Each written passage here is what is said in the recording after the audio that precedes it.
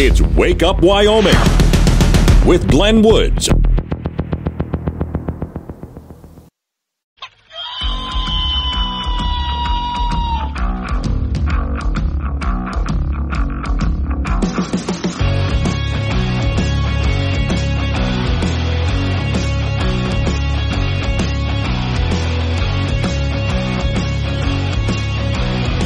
.06 the time. It's Wake Up Wyoming. It is a Thursday, and I swear I can see the weekend from here.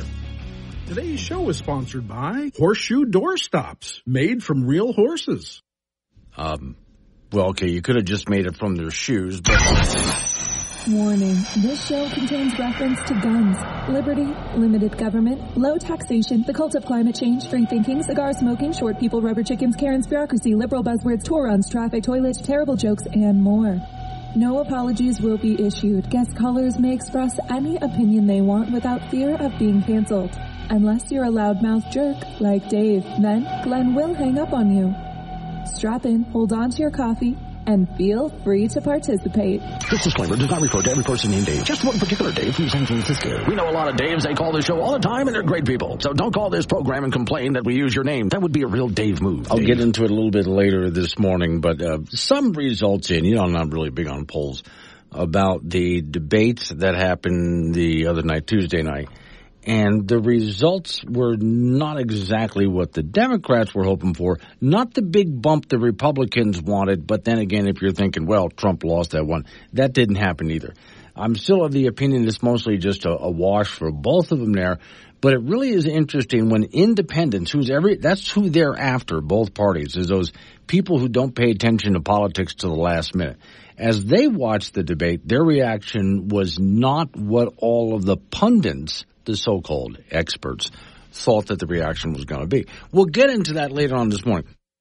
This is big news here in the state of Wyoming. First off, let's go over to Bar None and Campbell County. You're up next on this. So there was a glow of a fire if you were high enough up. In fact, there's one lady that I saw on social media. She was driving down Casper Mountain, and she stopped at the overlook and took some pictures because from the overlook she could see the fire north of Bar None. So for those people who don't know the area, if you think of where Casper, Wyoming is, just up the interstate on I-25 is the town of Bar None, very tiny town, but it's real close. And then just north of there was a fire.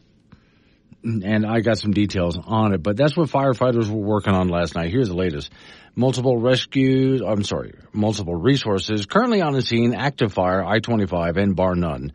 North of the airport and, Casper EMS are asking public, please do not phone 911 because they know about it and they're working on it.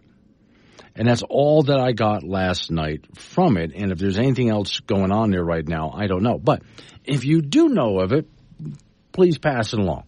I would like to know, the listeners would like to know, and our news department here would like to know as well. Also, Campbell County.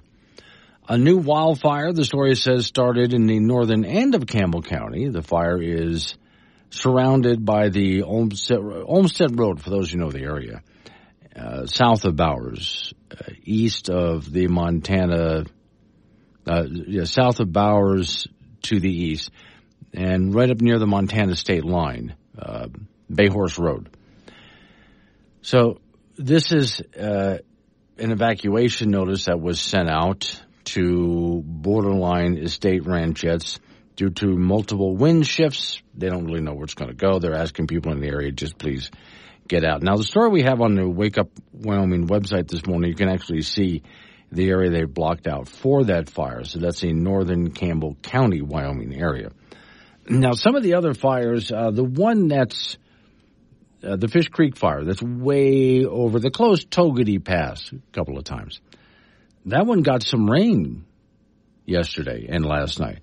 Didn't put anything out, but that's certainly helpful to the firefighters. Togety Pass remains open right now, so they're still pushing on that one. Also, the fire that's between the house draw fire between Casey and Buffalo, still burning, although last I looked it was like 97% contained, but still working and burning. And there's a bunch of other fires out there. I put up a whole list for you of old fires and some new ones because when we had some rain move over the area yesterday, which was good to see, this clouds in the air and storms building, but then we didn't get a whole lot of lightning. Well, I'm sorry, I said that wrong. We didn't get a whole lot of wet with it. We got a whole lot of lightning strikes with it, and that just makes for more fires. So, including bar none, there's a lot of little things that popped up all over the place. And so that's what firefighters are dealing with. I'm happy to say most of them were just stomped out fast. But still, there's a lot of little things they're dealing with all over the place. And that's just the season we're in. And it was windy yesterday and might be a little on the windy side today, which is not good for the firefighters. They definitely don't need that. Now, besides just some updates that I have for you on the Wake Up Wyoming site as to what the latest fires are, and there's quite a list of them there. Also, I had told you about something online called the Wyoming Ranchers Fire Relief Page. Now, that's also a story that I have on the Wake Up Wyoming site this morning, including a link to this. Now, this is a Facebook link. I should put their phone number in there, too, so you can just go ahead and give them a call, because not everybody's on Facebook, but I'll go ahead and do that. They started an online auction for things. They're doing all sorts of anything they can think of to raise money and resources, and if people have hay, people have trucks, people have equipment, whatever it might be, folks are pitching in. And then they decided to go ahead and do some auction items as well. So let me see. Here's one really pretty picture someone is trying to auction off. Here's a vacation. Some bigger items like that some people are trying to auction off. Here's a lady who makes homemade jams. I mean, anything they can think of just to raise money to provide relief for ranchers out there, because you know something like this is expensive. So if you'd like to help out, that story is on the Wake Up Wyoming site this morning, and I titled that Join the Online Auction to Help Wyoming Ranchers. And proceeds for this, you basically go on their Facebook page, go down, look at what you want, and they're taking bids right there on the Facebook page. And at close of the auction, if you have the winning bid, they'll contact you and make arrangements, and the money goes toward helping ranchers who need, as you can imagine, all sorts of things. But also, if you have any kind of equipment or hay or feed or whatever you can do and offer, they'll take that too. So that is a Facebook page that was put up a couple of weeks ago, the Wyoming Rancher Fire Relief Page. Just people helping people in Wyoming. Most of it is ranchers helping ranchers. In fact, a lot of the auction items that I was looking at as I went through this morning, I thought, boy, this is real rancher stuff. Like one guy, he's willing to give your kids roping lessons. Yeah, you pay him, he'll make sure the money goes to the relief program, and you'll teach your kids roping lessons. Or ladies, if you'd like to rope your husband, or single women if you want to rope a man, fine. He'll probably go ahead and do that too, as long as the money goes toward the cause that they're putting up there. So that's just some of the latest on the fire. Now, again, anybody out near the Bar None area or know anything about the Bar None fire, I would like to know a little bit more about that, because I've seen plenty of pictures of it from yesterday and last night, but I don't know any more than I just told you about it this morning. I'm just at the base of a hiking trail. A buddy of mine was like, hey, Paul, do you want to go hiking today? And I was like, yeah, I'd love to be out of breath while we talk for 3.5 hours. I love hiking. You get to be outside, and you get to be aware of coyotes, and you get to carry around a wooden stick like you're a wizard, and you get to say things like, great day for a hike. And you get to hide and pee at the same time, and you get good cardio and blisters, and you get to ask questions like, do you think that's poisonous? And you get to pass by other hikers and not say anything and just go. And you get to take hiking selfies to show everybody that you're healthier than they are, and you get to see who's going to be the first to say, should we turn around? So I love hiking. Wake Up Wyoming Woods on K2 Radio. Got something to say? Chat him on the Wake Up Wyoming mobile app or call 888-97-WOODS.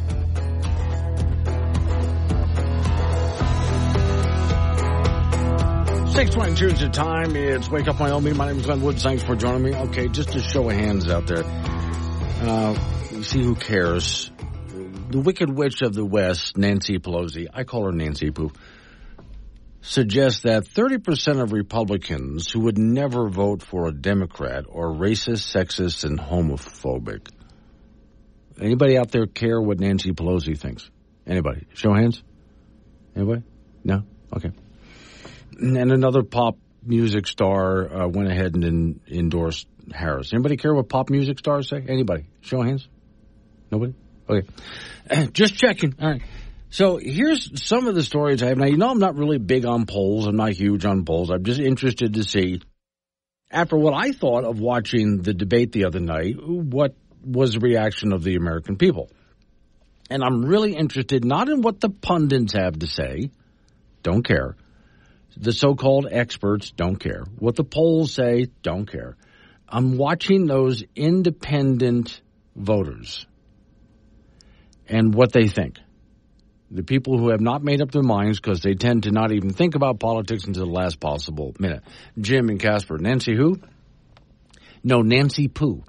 But anyway, so in looking at this, what independent voters thought, again, people who don't pay attention to the last second, in watching the debate, I've watched quite a few interviews across the country this morning with independents. Generally what I heard was, well, Trump came across as angry. Now, while Harris came across as very well rehearsed, at the same time, no, she dodged a lot of questions. And the independent voters noticed that she dodged a lot of questions. And when she did promise all sorts of things, she didn't have any details on what she was promising. Just all sorts of things she was going to get done, a lot of which independent voters understood, but you can't get that done. Here's one. Harris said that when she gets elected, she's going to make sure to make abortion a federal law, make abortion legal by federal law. She's going to get it passed through Congress, and she's going to sign it right away. And the independent voter understands she can't do that. Not only is she not going to get the votes in Congress to do it, because Congress is divided, right? So she's not going to get the votes to do it. But even if she did, the Supreme Court already ruled that the federal government can't do that. So, how you plan to get that done, Harris? What are you planning to do here? If the Supreme Court already said you can't, we're done here. But there's many other things that she promised that she was going to get done without any details. I mean, it's easy for someone to say, I'm going to lower inflation. Yeah? And your plan is? So independent voters notice that. Now, I did notice most independent voters, while they may not necessarily like Trump, I mean, he kind of grates on people. If you're a big fan, you love the guy. But if you're not someone who really follows him that much, he can be annoying. However, they were looking at his record as president, and they were thinking, he did get a lot done. Like him or not, he got a lot done. And so who really did well in that debate? Well, there are some independents that moved into the Trump camp after that. And it's not that they're enthusiastic, rah-rah, they're going to put on MAGA caps. It's just they want to make a decision. And in looking at the two, they end up going, well, I guess I'll go for Trump, I guess. That's basically the enthusiasm factor that you're going to find here. Well, that's fine. A vote's a vote in that case. But if you're thinking this whole debate radically swung the needle one way or the other, it really didn't move it that much. So that's why I was saying yesterday, my opinion was the entire debate was kind of a washout. Trump did not dominate like you Trump supporters were hoping he would do. He did not bring his A game. Harris was very well rehearsed, but not on any details of any kind. It was also noticed that she was in constant attack mode the whole time. I mean, she started by saying we should have, basically, and I'm paraphrasing, an adult debate, not a lot of name-calling. And yet, then she launches into a whole lot of name-calling. And people notice that, too. So for those who say that she definitely won the debate, she didn't do all that well either. She may have been well rehearsed, but it didn't translate into, oh gosh, golly, we got to make her president. I got to vote for that. So in the end, it might have helped Trump a little bit, okay, kind of, but that's about all we got out of the debate. So at this point, my thought is, if I were able to give Trump any kind of advice, and gosh, he tunes in every morning, right?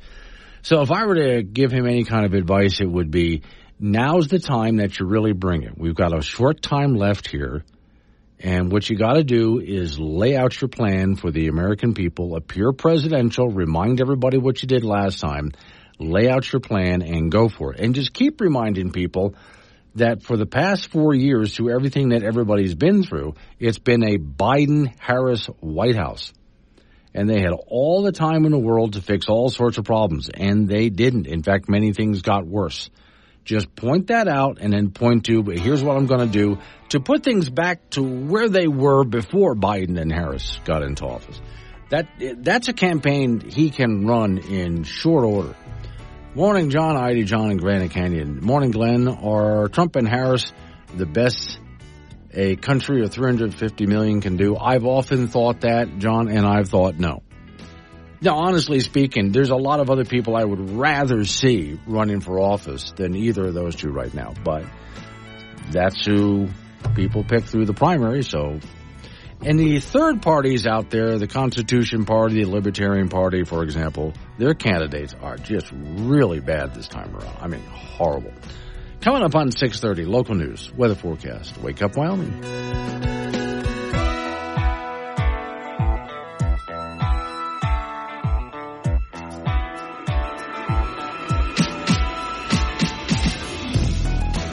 Wake Up Wyoming with Glenn Woods. Make your voice heard at 888-97-WOODS. This is AM 1030 K2 Radio.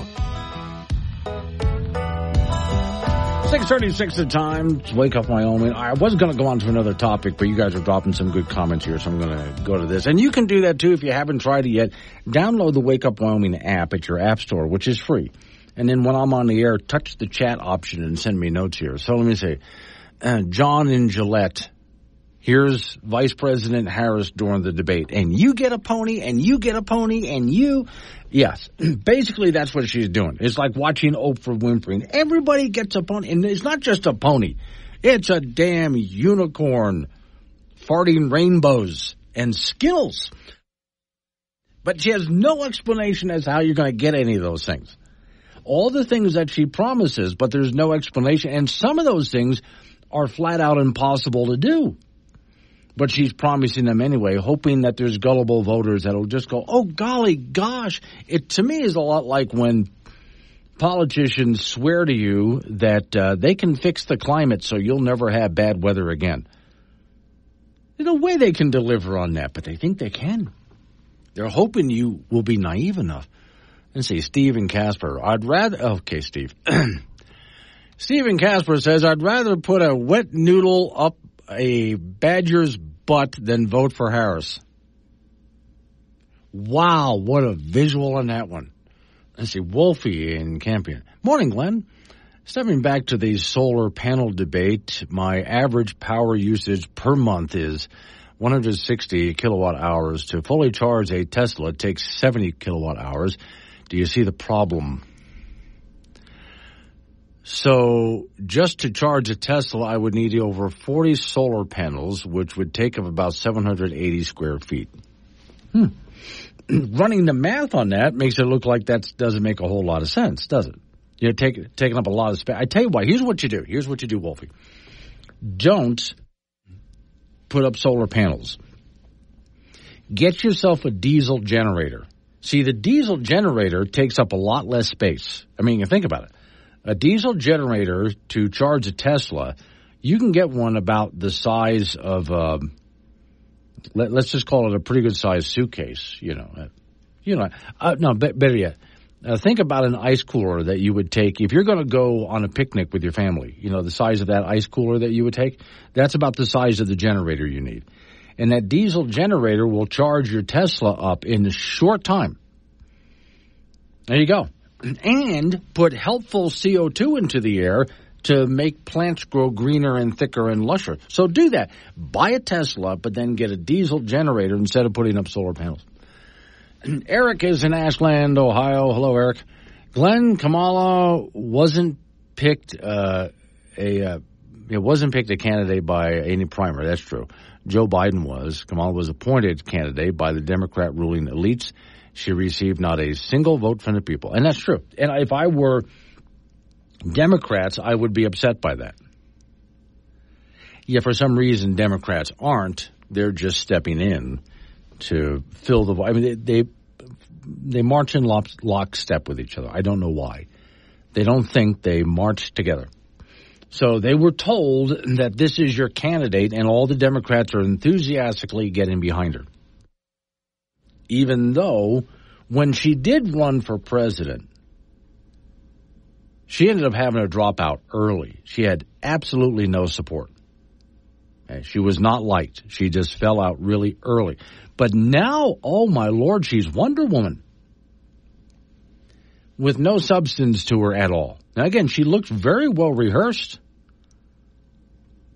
during that debate. She really did. But there was no substance to anything that she said, and independent voters noticed it.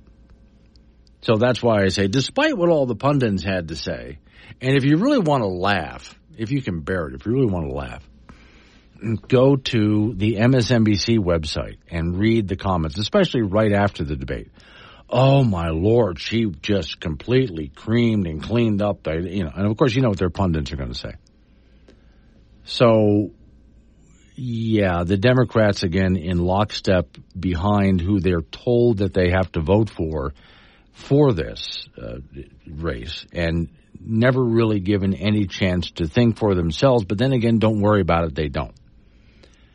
It's more like they're looking for someone to lead them, to tell them what to do, rather than having to make up their own mind.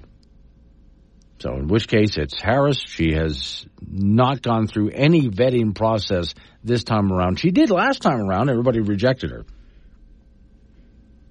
I really do think, going back to something I.D. John said earlier, and I agree with this, is this the best we can do? Not just looking at the Republicans and Democrats, but taking a look at the other political parties out there.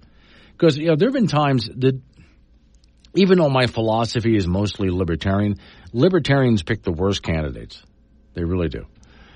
The Constitution Party is what the Republican Party used to be. The Republican Party as you would like to see them, for you true Republicans out there. And they usually pick pretty good candidates, but this time around they didn't. I mean, this guy's just horrible. And there's nowhere else to look that I can find. And so I'm looking across the board here thinking, really, America, this is who you're picking? And yet I would love to have seen some other people on top of the ticket to make this complete for both Democrats and Republicans. I mean, even Democrats could have done a lot better than Harris and had independent voters wondering, well, maybe I could do that one. Not a radical Democrat, more of a moderate Democrat. They've got some people out there that would probably pass muster with most independent voters. But that's not who they put up. Let's Wake Up Wyoming. If it's happening in Wyoming, it's on Wake Up Wyoming with Glenn Woods from K2 Radio. Join the conversation at 888-97-WOODS. 6:50 is the time. Off to the icebox we go. Frank Gambino is waiting by. So, Frank, the topic today, for at least some of these breaks that you and I are going to do, is something that I thought I would give to you as a gift. Oh, I like it's right better. It's better to give than receive, right? Yes. Well, no, but okay. Worst NFL injuries according to sports experts. Joe Theismann breaking his leg. Oh my God. We'll see if that's on the list here. Number one. It would have to be. Johnny Knox, 2011. Yeah, that was a bad one too. Yeah, caught a pass over the middle field, lost the ball in the fumble as he dove to recover the ball, collided in midair with Hargrove. Yeah, that was with a guy who played with the Bears. Yeah. That was wow. Bad, yeah. And were they knocked out? What happened? He was KO for a while. Yeah. Okay. What's your phone number? Yes, that's right. Yeah. How many fingers am I holding up? Yeah. That kind of a stuff. Okay. Wow. Did he ever get to play again? Is he okay? I think he came back, yeah. Yeah, okay. He probably came back going, okay, coach. Well, maybe not in that game, but all righty. In college athletics, according to a report by Yahoo Sports, 4 Mountain West Conference teams will be leaving to join the Pac-12, with Oregon State and Washington State beginning in the 2026-27 academic year. Now, 10 schools opted out to leave the Pac-12, leaving just 2, and Oregon State and Washington State have said all along they want to build their brand. The 4 schools that are reportedly leaving are Colorado State, Boise State, San Diego State, and Fresno State. Now, since they are giving 2 years' notice, those 4 schools will have to pay $18 million to the league each to leave. And the Pac-12 still needs 2 more schools to reach the NCAA minimum. Now, the Mountain West will be looking for 4, maybe, just throwing some names out here. North Dakota State, South Dakota State. See if Montana or Montana State wants to join, or even invite UTEP back into the fold. So there's a long way to go with this. And also in college football, the Wyoming Cowboys will host BYU on Saturday night in Laramie. The Pokes 0-2, and they have numerous issues to address after that loss to FCS Idaho last week. BYU is 2-0 after beating SMU a week ago, and the Cougars are 10.5-point favorites in the game. It's a big rivalry game. Everyone should be excited about it. 7 p.m. start on Saturday. We'll have that for you on K2 Radio in Casper and KOWB in Laramie. Our latest WyoPreps.com high school football poll is out. Sheridan leads the 4A ranks. Chinese second. Natrona third. Campbell County fourth, and Rock Springs fifth. Star Valley is rated number 1 in 3A, followed by Cody, Douglas, Riverton, and Powell. In 2A, Bighorn rated number 1, followed by Mountain View, Lovell, Worland, and Lyman. In 1A, 9-man, Lingle still number 1, Pine Bluffs 2, Southeast 3, Lusk 4, and Wright 5. And in 1A, 6-man, Little Snake River leads the group, followed by Encampment, Burlington, Riverside, and DuBois and Meeteetse are tied for 5th. Wyoming Cowboy basketball team announced their schedule yesterday in the non-conference portion. No big names coming to Laramie this year, but they will play Texas Tech on the road. They'll be in the Cancun tournament against Tulane, Loyola Marymount, and Belmont, plus a neutral site game versus BYU in Salt Lake City. And Mountain West play. It's a 20-game schedule with everyone playing everybody, home and away. That's it in sports. Everybody is playing everyone? No, sometimes they flip it that you'd only play, a team in either home or away. Okay. Now you're playing both. Okay, because I kind of, when you said that, I pictured like a field just filled with everybody all at once. No. And they're all just going at it at the same time. No. A lot like when Championship Wrestling, has one of those matches where they get all of their wrestlers in the ring at one time. Oh, those are fun, yeah. Yes, and people get thrown out onto tables. The Royal Rumble, Royal Rumbles, yeah. That would be a fun game if they wanted to do that. Oh, yeah. Tossing it out there, Frank. I'll go to the wrestling thing. No, I mean for the other thing. Okay, yeah. Just get everybody out there at once, see what happens. Yeah. All right, thank you. Coming up on some local business we got to take care of. Hey, we'll roll into news time after that. National, local update on the weather forecast. I got a whole host of things to talk about, but people keep dragging me back to, which I understand, Harris and Trump. So we got some more of that, too. The reaction of the American people after the debate was not what the experts told you that the reaction was going to be. We got some more of that. Let's wake up, Wyoming.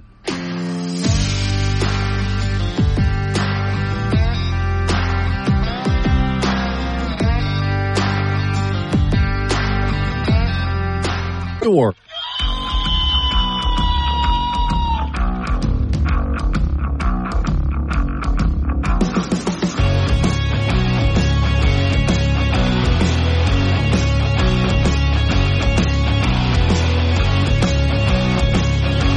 7:06 the time. It's Wake Up Wyoming. My name's Glenn Woods. Thanks for joining me. It's a Thursday, and I swear I can see the weekend from here. The show is sponsored by Horseshoe Doorstops, made from real horses. I don't know why he just wouldn't use the shoes, but if that's the way he wants to go, that's just fine. 888-97-WOODS, the phone number, 888-97-WOODS. Real quick, just to recap, what was happening last hour, and if you want to get in on it, you can. So just some preliminary numbers and surveys done after Tuesday night's debate. And despite what all of these so-called experts and pundits said, what we're really after here is the independent voter. More than anything, the independent person that doesn't pay attention to politics until the last possible minute. You usually refer to them these days as the low information voter. Those are the ones that he's gone, that Harris and Trump have to court in order to win this thing. And after last night's debate, despite everything that you heard, there's no clear winner. The needle did not jump one way or the other. But this is what is being heard. To those people who don't pay attention and don't know a whole lot about Trump or Harris, they look at Trump and think, well, he's kind of loud and annoying. And he is. But at least he had more substance in his debate. As for Harris, she was very well rehearsed, but lacked all substance and was constantly throwing, even though she said we shouldn't have a bunch of insults, there should be an adult discussion, then she launched into a bunch of insults. So in other words, in the end, when people were trying to figure out who to pick, they might look at Trump and think, kind of an annoying guy. But they remember he did get some really good things done when he was president. So that's a possibility. So there are some independents who are looking at Trump going, yeah, I might do that again. That's about all they got out of the debate. Again, the needle did not wildly swing one way or the other, and there wasn't any clear winner of it. That's what we're talking about last hour. Something completely different for you now. I came across this story, and I was reading it with some interest this morning, and then I decided, there's something I'm noticing here when I read this list. The headline, Where Burglars Strike. America's most theft-prone states and cities revealed. So I'm going down the list here. There's a whole story that goes with it, but let's just take a look at something, and you tell me what you might notice. Top 10 states with highest burglary rates. New Mexico, Washington, Louisiana, Oklahoma, Arkansas, Nevada, Colorado, California, North Carolina, Oregon. Now, if you're saying, well, Wyoming's not there. I didn't expect Wyoming to be there. These days, if you try it, it's not that burglaries don't happen in Wyoming, but when someone tries it, be careful because it's a very well-armed state. As I read down that list, its burglary rate per 100,000 people, and it's like New Mexico, 604 burglaries per 100,000 people. That's the kind of numbers we're looking at here, right? As I read down the list, I'm looking at this going, these are mostly Democrat states. I'll read the list, the top 10 list again of the most burglaries in the country. New Mexico, Washington, Louisiana, Oklahoma, Arkansas, Nevada, Colorado, California, North Carolina, Oregon. Now, not all Democrat, but most of those, the vast majority of them, are Democrat states. Top 10 states with the lowest burglary rates. Okay. Now, this is a mixed bag here. Some of them are liberal. New Hampshire, Maine, Virginia, Rhode Island, Massachusetts, New Jersey, Pennsylvania, Vermont, Wisconsin, Idaho. So it's sort of a mixed bag there of whether you're looking at liberal or conservative. Okay. But it didn't really surprise me that when I looked at the top 10 where the most burglaries happen, I'm looking at some very liberal states. Now, if I were to go to burglaries and just crime in general, it tends to be, again, I'm talking cities now, in the more liberal cities, not the more conservative ones. And a big part of that is the more conservative ones have, once again, an armed citizenry and people who don't play victim as much. So there's a big difference between them. Now, going back to some of what the story says here, have you ever wondered, it says, how safe your home really is? A new study might just have the answer. Every day in America, over 3,000 homes are broken into.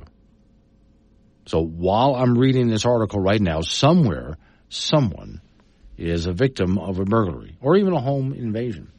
Here's the kicker. Your risk of being burglarized might depend a lot on where you live.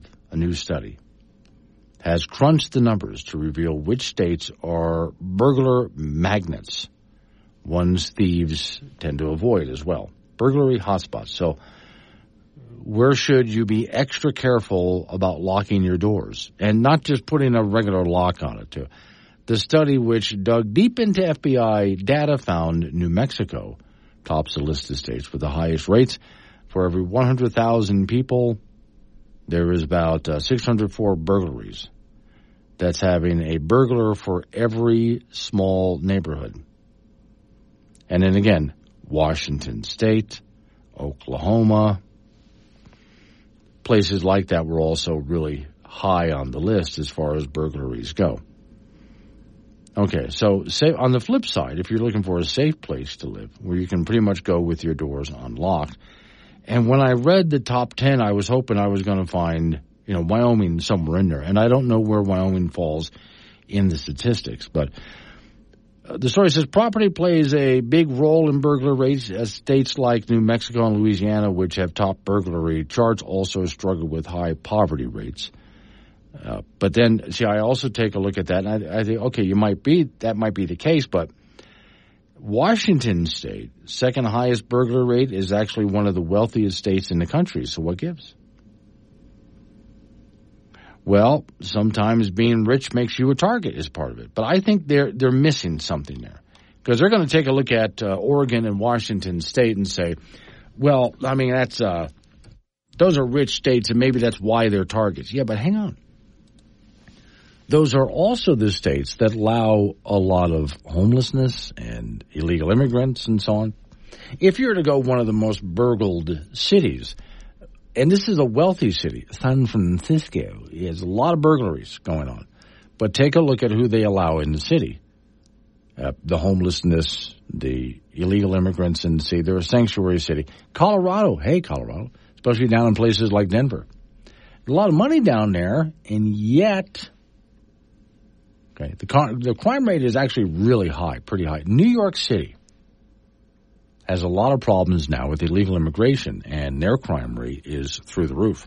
Your odds, remember back in the 70s when your odds of being mugged in New York City was actually pretty damn high? That's where they made that movie Escape from New York, and Snake Plissken had to go in and rescue the president after his... Was it a plane or a helicopter? I think one or the other crashed in New York, and he had to get them out. That's how bad New York was back then. The movie Gangs of New York, remember that one? That's how bad New York was back then, and how bad it is again. And that they consider themselves one of the greatest cities on the planet. So there is a trend here. In the last 11 years, 115 people died of weightlifting accidents in a gym. In that same 11 years, only one person died of eating a donut. Make good choices, people. This program is intended for immature audiences only. Wake Up Wyoming with Glenn Woods. Weekdays at 6 on air, on Alexa, and 24/7 on the Wake Up Wyoming app. Notes before I get into the next topic here. First off, Wolfie and Campion. And he's playing off of what I was just saying. It was a list of the places in America you're most likely to have your home broken into, or get mugged for that matter. And most of them are liberal cities and liberal states, not surprised. And even if they're wealthy, which the author of the article couldn't understand. Why would there be so much crime in a wealthy place? Must it's because there's so much money there? No, it's because they're liberal places that have let in a lot of illegal immigrants and homeless people and so on. And it just trashed their neighborhoods in their city. So on that, Campion writes, I used to go to Denver quite often. Now I never go. The 16th Street Mall is now a crap show. You can't walk down the street without getting accosted by panhandlers and homeless. Boulder isn't much better. Yeah. See, now, there was a time, and this is a long time ago, I used to look at Denver and KOA radio down there and think, wow, I would just love to work there. That's, as far as talk radio goes, that is one of the best stations in the country to be. I'd love to be their morning guy there. Today I look at it and go, no, you can have that. And it's not just the crime and the homeless population in the city turning to crap. And all, It's the taxes, regulations, just the cost of living in general. I can make a lot more money down there, but then it would cost me so much more to live there. What would be the point? I wouldn't be keeping more, so what's the point? All right, another quick side note. I just came across this. It's an old ad. Shows a guy on a bicycle, and it's a drawing. And he's smiling as he's pedaling and waving. On the back of his bike is, for those guys who ride horseback, you true cowboys out there, and you have a sleeve basically to put your rifle into. Right? That's what this guy has on the back of his bike, over the back wheel. It's an ad. Bicycle gun holder. Yeah, for back in the days when you could ride down the street on your bike with a rifle sticking out the back. Bicycle gun holder. Prevent accidents. Safe for holding gun. Also fishing rod, tennis rackets, flags, etc. Equipped with U-bolts for easy installation. At the time, this was only $2.50. Johnson Street, West Hollywood, Florida is where you go to pick this up. Wow. That was just so, and that, again, back in the time, you can still do this in Wyoming, by the way, but back in the time where you could ride down the street on your bike or drive to school in your pickup truck with a gun rack in the back with actual guns back there. All right, this is what I was really after for this segment of the program. So let's go back to Kamala Harris. But here in Wyoming, this is a Cowboy State Daily article. Headline, Wyoming's energy officials don't buy Kamala's claim she's okay with fracking. And I wouldn't either. She's flip-flopped on it. Story says Democrat presidential nominee Kamala Harris leaned into Biden administration's platform on organic fuel production on her debate Tuesday evening with Republican opponents and former President Donald Trump, while insisting she's reversed her previous promises to ban fracking for oil in the United States. She's also reaffirmed her support for policies in the current administration that aim to do just that. So she's trying to play both ends. On the one hand, she's got to play up to her cult of climate change base, but on the other hand, she's got to say whatever to flyover country, to Texas. Some analysts in the oil and natural gas industry say that her opinions on being supportive of fracking as part of the Inflation Reduction Act is, and they're using the word disingenuous. You could use a couple of other words, some of which I can't say on the air, but basically think of a big steaming pile and gooey steaming pile of buffalo dung. Yeah, okay, that's basically what we're shooting for here, right? That's instead of using the word disingenuous? Okay. And it would come from a bull, too. Oh, you got it. All right. Quote, I will not ban fracking. I have not banned fracking as Vice President of the United States, and in fact, I was a tie-breaking vote on the Inflation Reduction Act, which opened new leases for fracking, she said Tuesday in Philadelphia. We've invested $1 trillion in a clean energy economy, which government should be doing, while also increasing domestic oil and gas production to historic levels. Oil and gas production is happening despite the Biden administration, not because of the Biden administration, and they have no business investing, as they say, $1 trillion in wind and solar. Government should stay out of the energy industry. As I've said that, it's supposed to be a free market. Government should stay out of the energy industry. She also said we have no invest or diverse source. We have to invest in diverse sources of energy so we reduce our reliance on foreign oil. She can do that easily. Quit this nonsense with carbon sequestration. Quit spending money on wind and solar. Get out of the energy business and let the free market take over. There. Story says Trump questioned Harris on a range of Biden-era oil and natural gas policies and predicting that if she wins the election, fracking in Pennsylvania will end on day one. And the Wyoming Energy Trade Group agrees. While Vice President Harris, and this is a quote, while Vice President Harris claims supporting the oil and gas industry at last night's debate are a welcome change, the administration she has been a part of for the past 4 years must own its record of delays and disruptions in the industry. And frankly, they say actions speak louder than words. Gee, you think? Yeah. Actions really do speak louder than words, especially around campaign time. Forget what the candidate is saying to you. What have they done? What's their record? Because that's what they're going to continue to do. So the story says the oil and gas industries are huge economic drivers in Wyoming. Well, duh. So, quote, no matter who wins the election in November, we need our leaders to recognize the importance of American energy independence. And I would take that a step farther than that. It's not just American energy independence. We need to have independence from government on this. And again, just go back to a free market system. The only thing government should really be doing is making sure that you as a consumer don't get ripped off. And yeah, let's make sure they do it clean and safe. And by clean, CO2 is not a pollutant. Other than that, make sure they do it clean and safe, and they're not ripping off the general public. There you go. Then let them get out there and drill and dig, and the number one source of energy will be whatever the market is demanding, whatever is the cheapest, most reliable, et cetera, is what the industries will gravitate toward. There was a time that natural gas, as far as electricity production, natural gas was taking over from coal. And I was okay with it because it was happening for natural market reasons, not because government was trying to steer it one way or another. Coming up on some local news we got to take care of after local news update on the weather forecast. You and I get back into it again. 888-97-WOODS, the phone number. That's 888-97-WOODS. It's Wake Up Wyoming.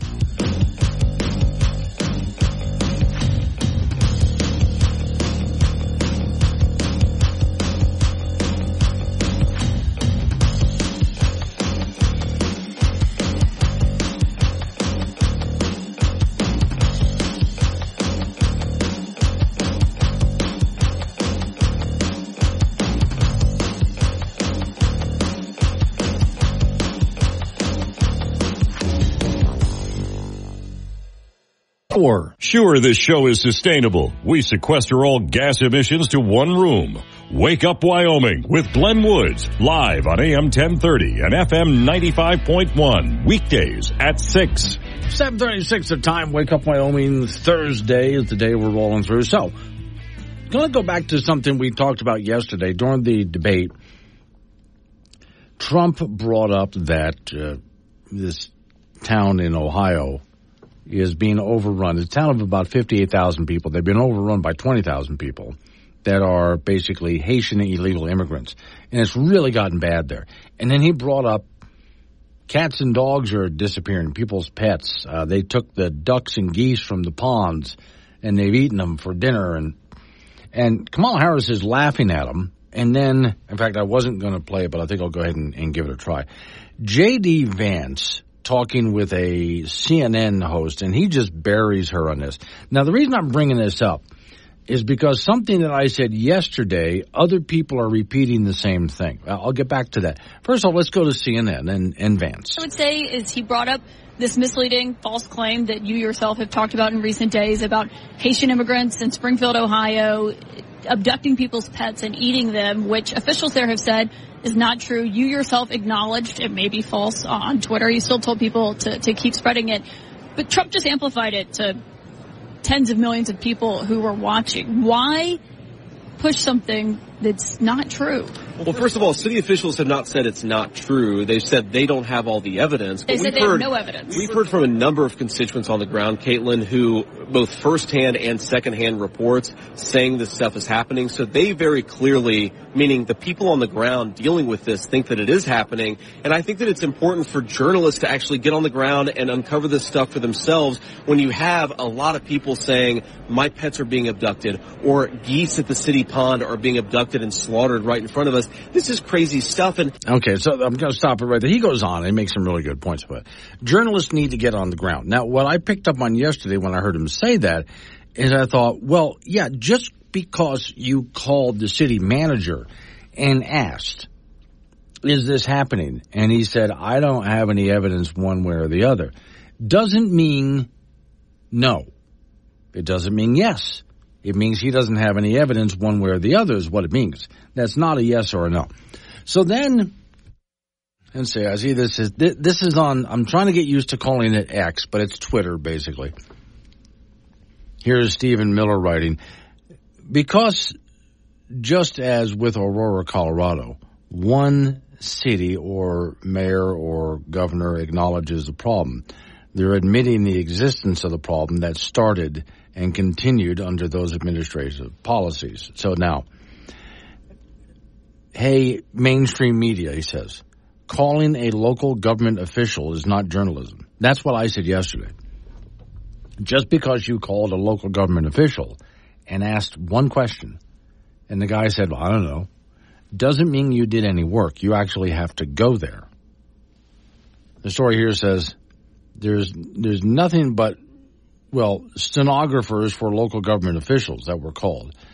Videos went viral, and some of you sent me some videos yesterday about what's happening in Springfield. Not one mainstream media reporter went to Springfield to see what was happening. The entire effort of the media to debunk was based on calling one bureaucrat and asking them, so is anything like this happening? I don't have any evidence one way or the other. That's it. You call one guy, and that's supposed to settle. That's called fact-checking. So the reason, again, I bring this up is because I had said that yesterday, and I'm glad to see that other people are on this and noticing the same thing, and this is why there's such low confidence also in news media. So here's this reporter lady for CNN trying to lecture J.D. Vance. Well, we fact-checked this. No, you didn't. CNN has a lot of resources. They didn't send anybody there. Nobody. So you didn't fact-check a damn thing. You called one guy who said he didn't know. That's not fact-checking anything. That's your media for you. Hello, Chet. Chet's in Yoder. If I can call, if you want me to say I have no reservations on speed. Okay, wait a second. I have to go back to see what you were talking about earlier. But, Chet, you can always call me about anything you want to call about. Anytime. Chet texts me all morning long. But, the phones are always open if there's something you want to talk about. Junkman in Alliance, Nebraska. I'm heading to my 60th class reunion in Sheridan tomorrow. Should I wear my Don't Blame Me, I Voted for Trump ball cap? Looking around, how many ball caps for Biden? Okay, or shirts or anything. I would say I haven't seen any ball caps for Biden or bumper stickers. I mean, maybe there are some out there. I haven't seen them, but then again, I live in Wyoming. There might be a few out there, but I really haven't seen any yet. So, but I think you're perfectly fine to wear a ball cap like that to Sheridan, Wyoming. It shouldn't be a problem. Welcome to McDonald's. What can I get started for you today? Yeah, can I just get a cheeseburger? Okay, is that going to be offered today? Yeah, it's going to be offered today. All right, it's going to be $378.19. Actually, I don't need the cheese. You can take the cheese off. No cheese? Yeah, let's do no cheese. No cheese. All right, that brings your total down to $312.17. That sounds better. All right, and are you going to be paying in full or will you be financing? Yeah, I'll be financing today. Okay. Let's do the finance. All right, and after interest, your total will be $61 a month for 6 months. All right. First window, please. Thank you. Covering world-ending catastrophes for years to come. It's Wake Up Wyoming with Glenn Woods. Find content, chat live, and listen on demand on the Wake Up Wyoming mobile app. About the weather forecast. So, Mark, I am enjoying what we have coming up for the next few days, but I'm worried because of all the fires out there. It's going to be windy today. It is going to be windy across, southwestern, central, south central, northeastern Wyoming. We have a weak frontal system moving across the region associated with a nice low pressure system that has been bringing some good moisture. The Fish Creek fire there west of Du Bois, much improved weather conditions there. But for elsewhere, we do have the gusty winds here today out of the south-southwest, 15 to 30 gusts of 40 to 45, pretty common throughout Sweetwater, Carbon, here in the Trona County, sections of Fremont County, also up into the northeast. Can we expect some rain with this for the rest of the day? Not much. So the moisture is going to be staying out in the west and northwest, really over near the higher elevations, the Wind Rivers, sections of the Wyoming Range, the Absarokas, up towards the Bighorn some of the Bighorn Basin picking up a little shower and storm activity. Likewise, a touch of northern and northeastern Wyoming, maybe a few severe storms late this afternoon across northern and northeastern counties, but elsewhere here, Glenn. We're getting dry slotted by this weather system. This cold front is a pretty dry frontal system, and that means for the vast majority of central, eastern, southern Wyoming, slight chance of a gusty storm, and that is it. Okay. Now, you mentioned cold front. So we do have some drop in temperatures, but from what I'm hearing, it's more of a drop in the western side than the eastern side.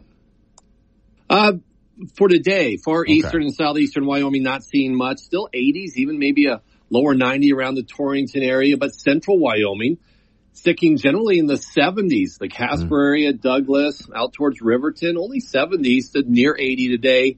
50s and 60s up north, 30s and 40s in the northwestern mountains, Glenn. They're not going to get, probably out of the 30s, above about 9,000 feet. Wind Rivers, Absarokas, Northern Bighorns. There is some snow for all those locations, especially the northwestern mountains here today. A few to several inches up in the high country above about 9,000 feet or so in the western and northern mountains. Okay, so hopefully will that help Togety Pass, do you think? Absolutely. Good. Yeah, I mean, the Fish Creek Fire has received some nice rain over the last 24 to 36 hours, anywhere from a quarter to maybe 3/4 of an inch for sections of it. Some additional showers and storms here today, rain showers, even a little high country snowfall. Then it does dry out again, not only for the Fish Creek Fire area, but across Wyoming for Friday through the weekend. All right. Thank you, Mark. Talk to you again tomorrow. So there, I had to get into something about the Fish Creek Fire because, yeah, I've been hoping that some snow and rain dumps on that to at least help them out a little bit. Off to the icebox we go. Frank Gambino is with us. So, okay, part 2 of my list for you of worst NFL injuries. And second one, here we go. Joe Theismann. He snapped his leg against the New York Giants. It wasn't Lawrence Taylor. All you need to do is watch it once. And is that the one, because I have to drag my memory back to that. Even someone who doesn't watch sports, I seem to remember this one. It was Hurd. Yeah. Yeah, I mean... Just watch it once, and then you've seen enough. Then, you're done. You never want to see that again. No. But I do remember at the time that happened, people were saying, I was up in the stands and I heard that. Oh, God. Oh, God. Just enough of that one, yeah. 1978, Darryl Stingley. Yes, he was paralyzed. Wow. The guy from the Oakland Raiders hit him. Was it Tatum, Atkinson? One of those. And the Raiders hit people hard all the time when they had decent players. He's paralyzed. Yeah. Holy cow. Okay. Let's see. I got all the way down to. I'm probably not going to get this right. Destry Wright in 2000. Don't remember that one. Okay. Imagine if you're trained full of... and then during your first season as one of the country's elite NFL players, I mean, everything is gone in an instant. Let's see. Let's just get down to what the injury was. Yeah, right ankle. Oh, my God, it was turned complete. I'm looking at the picture. I don't want to see that. Oh, yeah, okay. So all these injuries, we've said this before. You know what NFL stands for? Yes. Not for long. Basically, folks, his foot was backwards. Oh, okay. Frank doesn't. We need to go talk about something else. Yeah. Anything else over there? I tell you what. Why don't you just tell us what's? It's a terrible subject. Okay. Next hour, I'll bring up something else. Just so Frank doesn't sit there going. Really? Yeah. All right. College athletics, according to a report by Yahoo Sports, 4 Mountain West schools will be leaving to join the Pac-12 with Oregon State and Washington State beginning in the 2026-27 academic year. Reportedly, the schools that are leaving will be Colorado State, Boise State, San Diego State, and Fresno State. And 10 schools opted to leave the Pac-12, leaving just 2. And Oregon State and Washington State have said all along that they want to build their brand. Now, the 4 schools that are leaving the Mountain West will have to pay $18 million each to leave, plus the Pac-12 will have to pay $43 million to the Mountain West in what was part of the scheduling agreement that they had for this season and for the following season. Now, the Pac-12 still needs 2 more schools to reach the NCAA minimum, and now the Mountain West is going to be looking for 4. This is a huge change of complexion for the league. So maybe they can find like North Dakota State or South Dakota State or maybe Montana or Montana State wants to come on in, maybe invite UTEP back in the field, but this is going to be a long process to figure out where the Mountain West will go after Boise, San Diego State, Fresno State, and CSU leaves.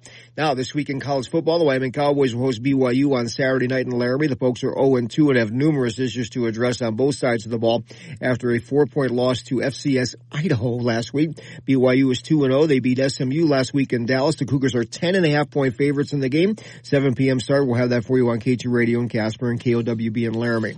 Our latest Wild Preps high school football poll is out. Sheridan remains at number 1. Cheyenne second, Natrona third, Campbell County fourth, Rock Springs fifth. In 3A, Star Valley number 1, followed by Cody, Douglas, Riverton, and Powell. In 2A, Bighorn remains number 1, followed by Mountain View, Lovell, Worland, and Lyman. Lingo Fort Laramie remains the number 1 team in 1A 9-man, Pine Bluffs 2, Southeast 3, Lusk 4, and Wright 5.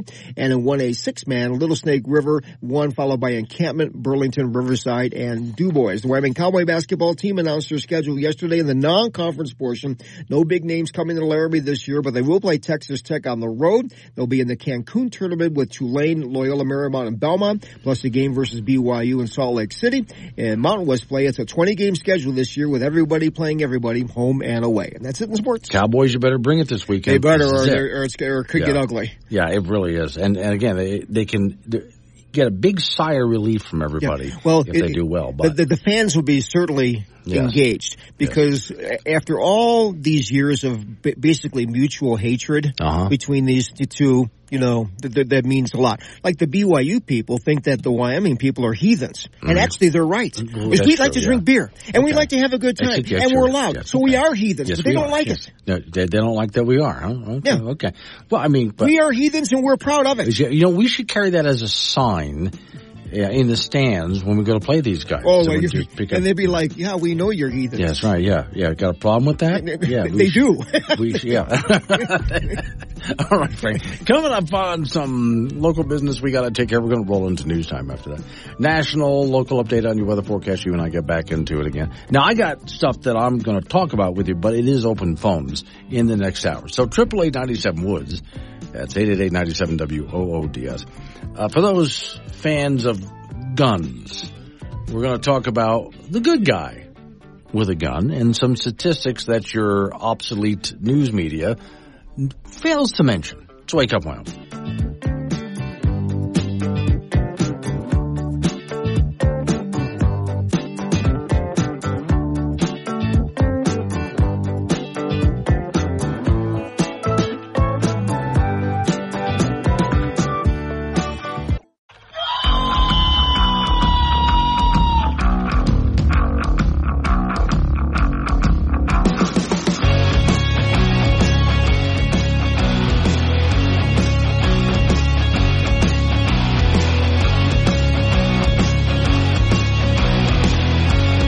8:06 the time. It's Wake Up Wyoming. It is a Thursday, and I swear I can see the weekend from here. Today's show is sponsored by Horseshoe Doorstops, made from real horses. See, I thought it would just be a real horseshoe, but anyway, the most dangerous time for this radio show every single day is at this time, and that would be open phones. Warning. Wake Up Wyoming is about to enter daily open phones. This means that anyone will be allowed to call in and talk about anything. I mean, imagine if we actually allowed you on air to say anything you wanted. Scary, right? Well, we're just that brand of crazy. If you are offended by what other people think, then maybe you want to tune out right about now. Just saying. If you should choose to call, just remember, the more funny and interesting you are, the longer Glenn will keep you on the line. Obnoxious jerks will be hung up on. Dave, all right, strap in, and let's do this thing. 888-97 Woods, the phone number. That's 888-97-WOODS. And you can talk about what I'm talking about or change the subject. Fine, I'll just kind of roll with it. Ladies and gentlemen, your favorite song. Well, I like guns, I like the way they look. I like the shiny steel and the polished wood. I don't care if they're big or small. If they're for sale, hell, I want them all. I like guns. I like guns. I like guns. Good story from John Stossel on this one, which has to do with a good guy with a gun. Now, a good guy with a gun does a lot of good when, frankly, there's not police around, and nothing against police, but A lot of times they can't be everywhere all the time. And if you do call them, they have to get to where you are. So John Stossel started to do research on good guys with a gun and how often they actually help people, despite what media in Hollywood would tell you. But hang on. I'm going to play that in just a moment. Boaz and Casper wants to talk about Haitians. Morning. Are you there? Hang on a second. Okay. Can you hear me? There you are. I got you on the air now. Had to re-push the button. What you got for me? I'm a fellow Floridian, and I got a comment about the Haitians. Yeah, okay. In the early 90s, I was working in Pompano as a framer, and we hired this when they had the first influx of Haitians into South Florida. We hired several to work for us as laborers. Mm-hmm. And these guys, I remember their names, Abraham and Julian. Right. They cooked cats every day at work. Really? Okay. All right. I witnessed it. So I believe what Trump said the other night. I saw the debate, and when David Mears said, we talked to the city manager, that's simply not true. Doesn't know anything about the Haitian people. Right. I worked around these guys for about a year, and they did it almost weekly. Okay. See, what gets me still about that is, we talked with the city manager. So what? He just said he didn't know if it was or wasn't happening. That's not a no. And they have not yet, they still have not sent one single reporter there to find out. It's a part of their culture. Yeah, what they told me. They don't have a lot of protein on that island, so that's a protein source. Grab what they can. All right. Well, it's either you're going to get the cat there or you're going to get it at your local Chinese restaurant. So pick one. That's correct. All right. Thanks for calling. I appreciate it. 888-97 Woods, the phone number, 888-97-WOODS. Let me see. From Fort Sumner, Casper, asking one confrontational question to a government bureaucrat who has all intentions of wanting to hang on to power is not seeking the truth. Bureaucrats are well versed in the art of double talk. Yes, they are. So, once again, going back to the whole cat controversy, and I did play the audio from CNN earlier this morning as well, where basically the CNN reporter was shot down by Vance on the same thing. But it comes down, and I'm glad I'm not the only one, because I said it yesterday, I'm not the only one who thought about it. This, I think, hurts the reputation of the news media more than anything else. I'm not thinking so much about the reputation of Donald Trump repeating this, because when ABC News says, "Well, we fact checked that," you called one city manager and you call that fact checking, and the city manager just said he didn't know. The city manager did not say yes or no. He said he didn't know. So that's not a no. That's not fact checking. You actually have to go there to fact check. So the credibility of the media just took another dive. Thank you, ABC News. And news media credibility is already at an all-time low. In fact, I'm going to take the story I'd set. We'll get to the John Stossel bit about illegal guns. So what I'm going to do here is take a look at Americans' faith in the news media poll to see what happens, because I know it is really at an all-time low. Let's see, there we go, 2023. Okay, I'm just grabbing a few different ones here. Let's see, Americans who say they have a great deal or a fair amount of trust in the mass media has dropped to, 32%. I've seen lower than that. And even then, I would wonder, who are those people? I mean, really, if anyone still has faith in the news media, who are those people? If I can get to this one. This is a Washington Post story. It says, grim time for Americans, distrust of the news media. Yeah, they got it lower than 32%. Okay. Here's YouGov today. Okay, there's a good one for you. This is more like what I had heard before, because I don't believe the 32%. So a Gallup poll recently found Americans' trust in the media to fully and accurately and fairly report is down to about 7% of Americans have a great deal of trust. And I would like to know, who are the 7% who have a great deal of trust in news media. And after that ABC debacle with the debate, I would bet that number is a tick lower, but we'll see. All right, now, while 27% they have a fair amount. Okay. 28% of adults surveyed in the polls say they don't have much confidence. 38% saying they have none at all. And you know how I am with polls. So I would say the numbers are bigger than that based on my experience, but okay. The poll is the first time the percentage of Americans who, with no trust in the media to do their job.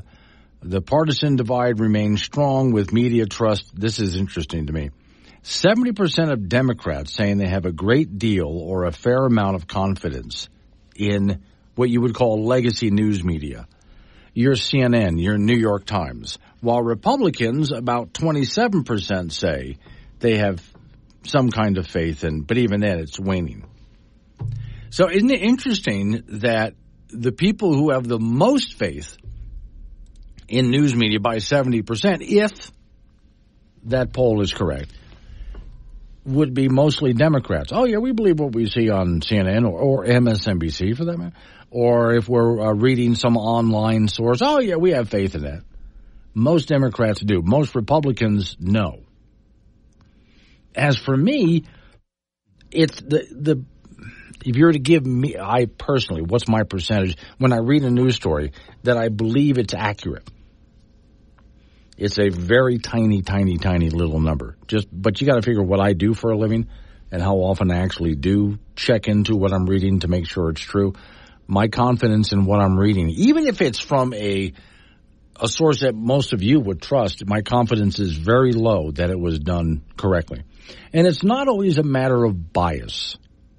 Sometimes it's just sloppy, lazy, incompetent. Bias certainly plays a part into it, but a lot of it is sloppy, lazy, and incompetent. So when I take a look at any kind of news, and let's go ahead to a news channel. Let's go ahead and pick CNN. When I take a look at people on CNN, or Fox for that matter, what is my confidence that that person that's delivering news to me is competent, or the reporter on the street is competent? My confidence is very low in them, and that's just based on experience. Aliens are going to be super confused when they show up threatening to overthrow our leaders, and we're all stoked and offer to help. Wake Up Wyoming with Glenn Woods, on air, online, and on the Wake Up Wyoming mobile app. Be part of the show at 888-97-WOODS. This is K2 Radio. 8:20 is the time. It's Wake Up Wyoming. All right, 888-97-WOODS is the phone number. That's 888-97-WOOD. It's just Ed, phone to phone, who is calling about basically news media bias.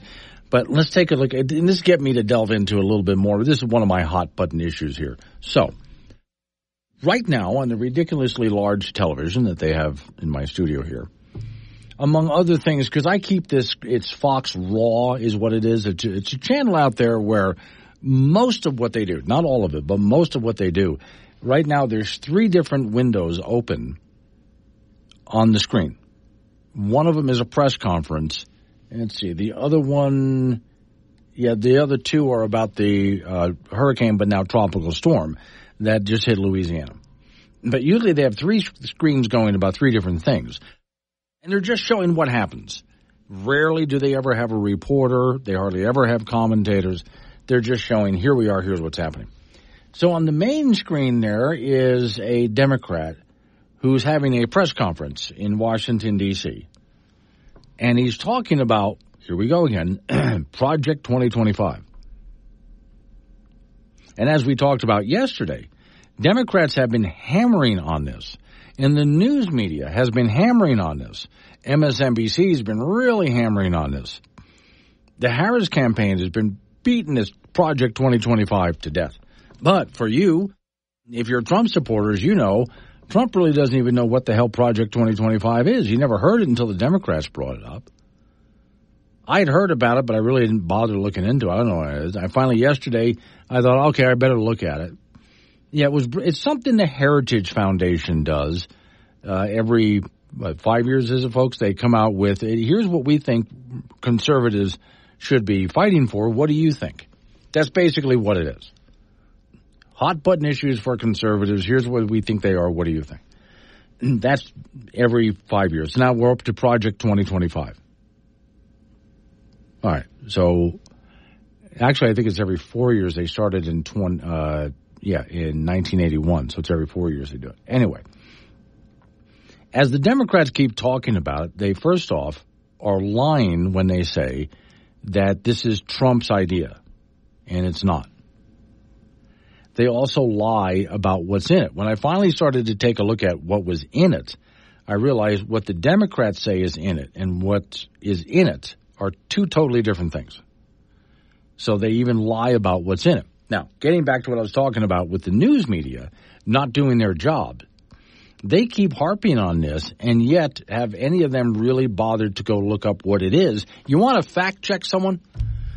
While this congressman is, and he's in the Capitol, not in Washington, D.C., holding a press conference, talking to reporters about this. And I'm waiting for a reporter to say, excuse me, you keep pushing on this 2025 thing, but have you read it really? Because you keep telling us there's things in it that aren't in it. What about that?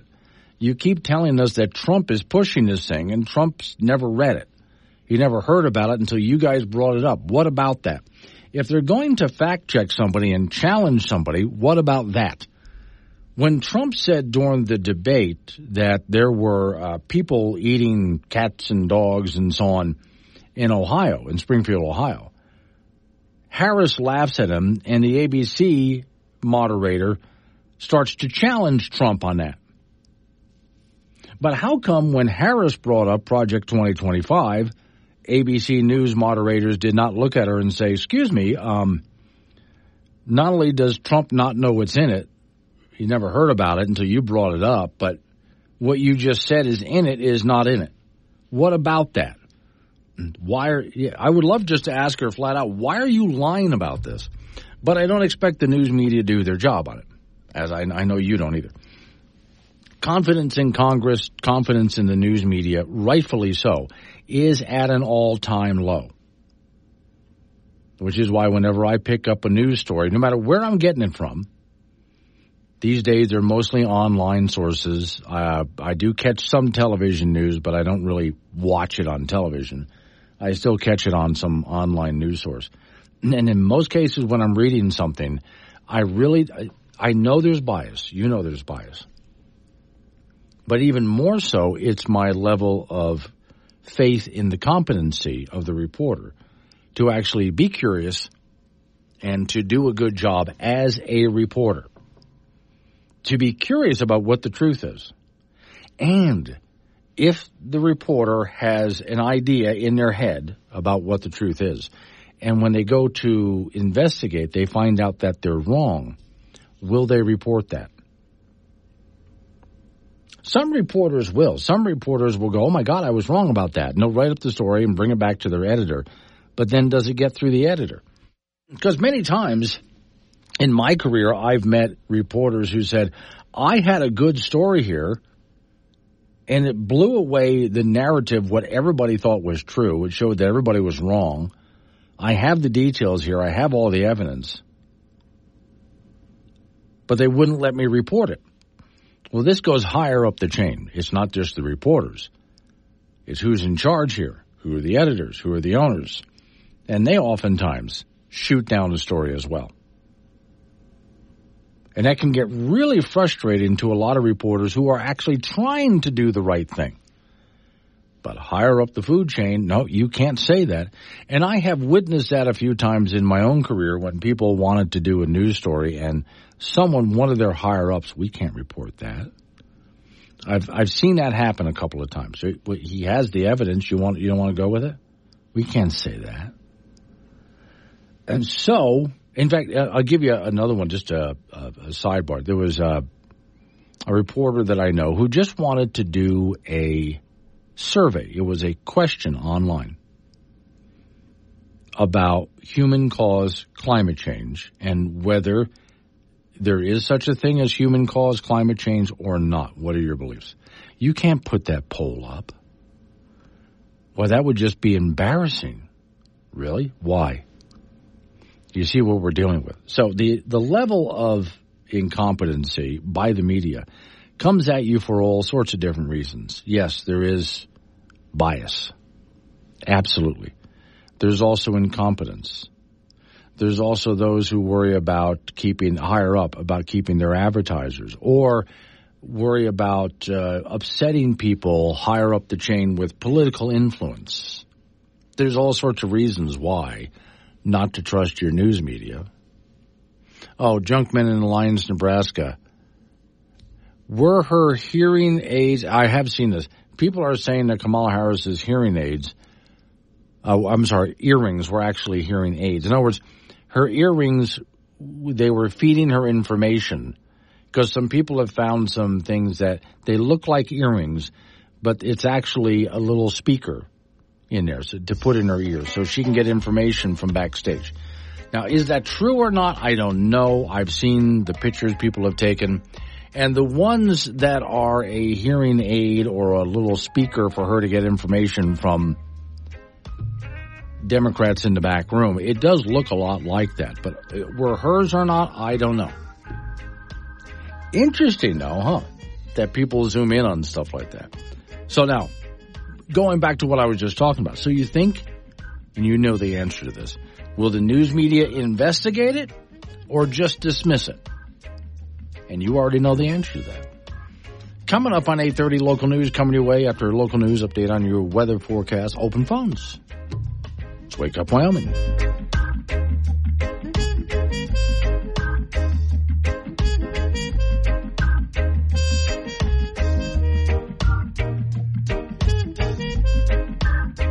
Want to talk to Glenn? Call 888-97-WOODS or chat him on the Wake Up Wyoming mobile app. This is AM 1030 K2 Radio.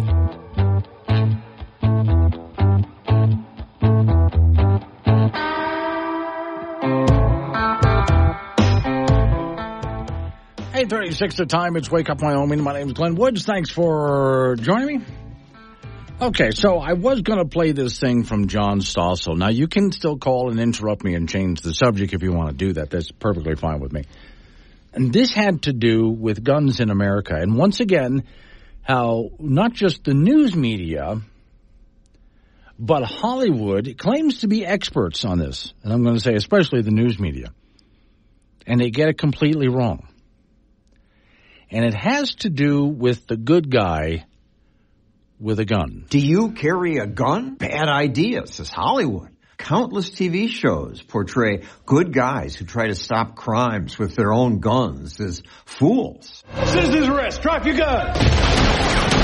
The wise police officer sums it up. Leave it to a good guy with a gun to really screw things up. Liberal politicians agree. A good guy with a gun will stop the bad guys with a gun. It doesn't hold up. It doesn't, say experts, the media feature. Good guy with a gun statistically isn't realistic. It's an adolescent rescue fantasy. An adolescent rescue fantasy? In places where bad guys fear, a good guy might be armed. Crime tends to fall. Often just showing a weapon is enough to stop an assault. Police don't track such events, but these days some are posted on the web. Here an employee grabs her gun and the robber runs away.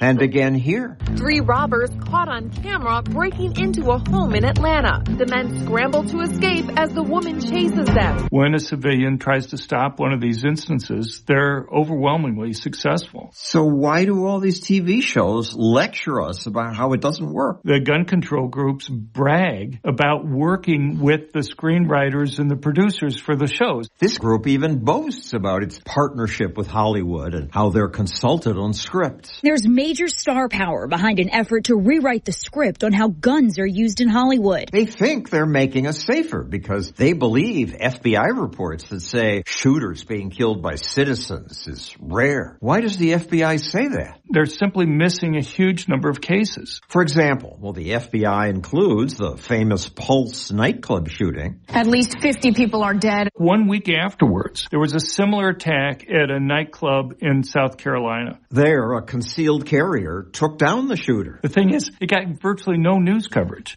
49 people being killed is going to be a bigger story than 3 people being killed. I understand, but the guy still had like 125 rounds of ammunition on him when he was stopped. You would think at least some of the news coverage would at least mention, here's another case that almost turned out to be the same, but it was stopped. Also, remember the Parkland shooting? At least 17 people are dead in Parkland, Florida. Just a few months later, in Titusville, Florida, there was an elementary school that was having a big event at a park right next to the school. Had hundreds of students there, and a man came up, started firing his gun. Police say the gunman was then shot by someone else who had a legally concealed weapon. And was able to seriously wound the attacker and stop him before he was able to go and kill anybody. The bystander saved a lot of people's lives, says the police. So the story goes on. If you want to watch the entire video, it goes on from there. John Stossel on YouTube. He's one of my favorite all-time broadcast heroes. Just go to YouTube, John Stossel, and this story is here. And it goes on quite a bit more after what I just played for you.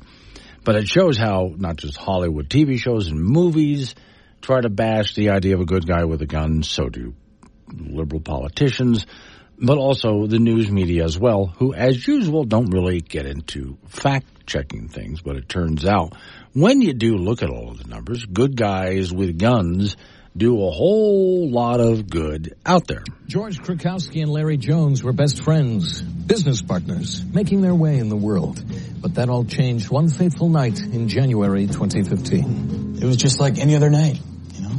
We were just minding our own business, trying to break into this house. We thought it was going to be just another quick job. But we had no idea what was waiting for us on the other side of that door. My husband passed away on Christmas Day. I was all alone with my baby boy. He was just 3 months old. I was worrying what our lives would be like now when I heard the scratching at the front door. 2 men were trying to break in. She's yelling, "Please, I have a baby!" And me and Larry are like, "Okay, it's just a mom and her baby. Cool, we've done this before." But then all of a sudden, I warned them, I have a gun. And we're like, whoa, a gun? Me and Larry don't have a gun. Okay, that's not fair. George and Larry were now facing a threat most of us will never have to. An armed gunman. I could see in the security camera that one of them had a big knife. Yeah, a knife, not a gun. You don't eat dinner with a gun. If you did, you might end up blowing your head off. All I could think about was protecting my baby, so I checked to make sure that the rifle was loaded. I was so scared. She was scared. We heard her load the gun through the door. Do you have any idea how scary that sound is?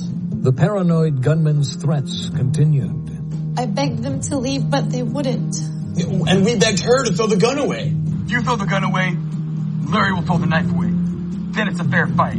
2-on-2. Mano a mano. Me and Larry versus you and your baby. But in a bizarre twist, the gunman called the police. Please, you have to help me. 2 men are trying to break into my home.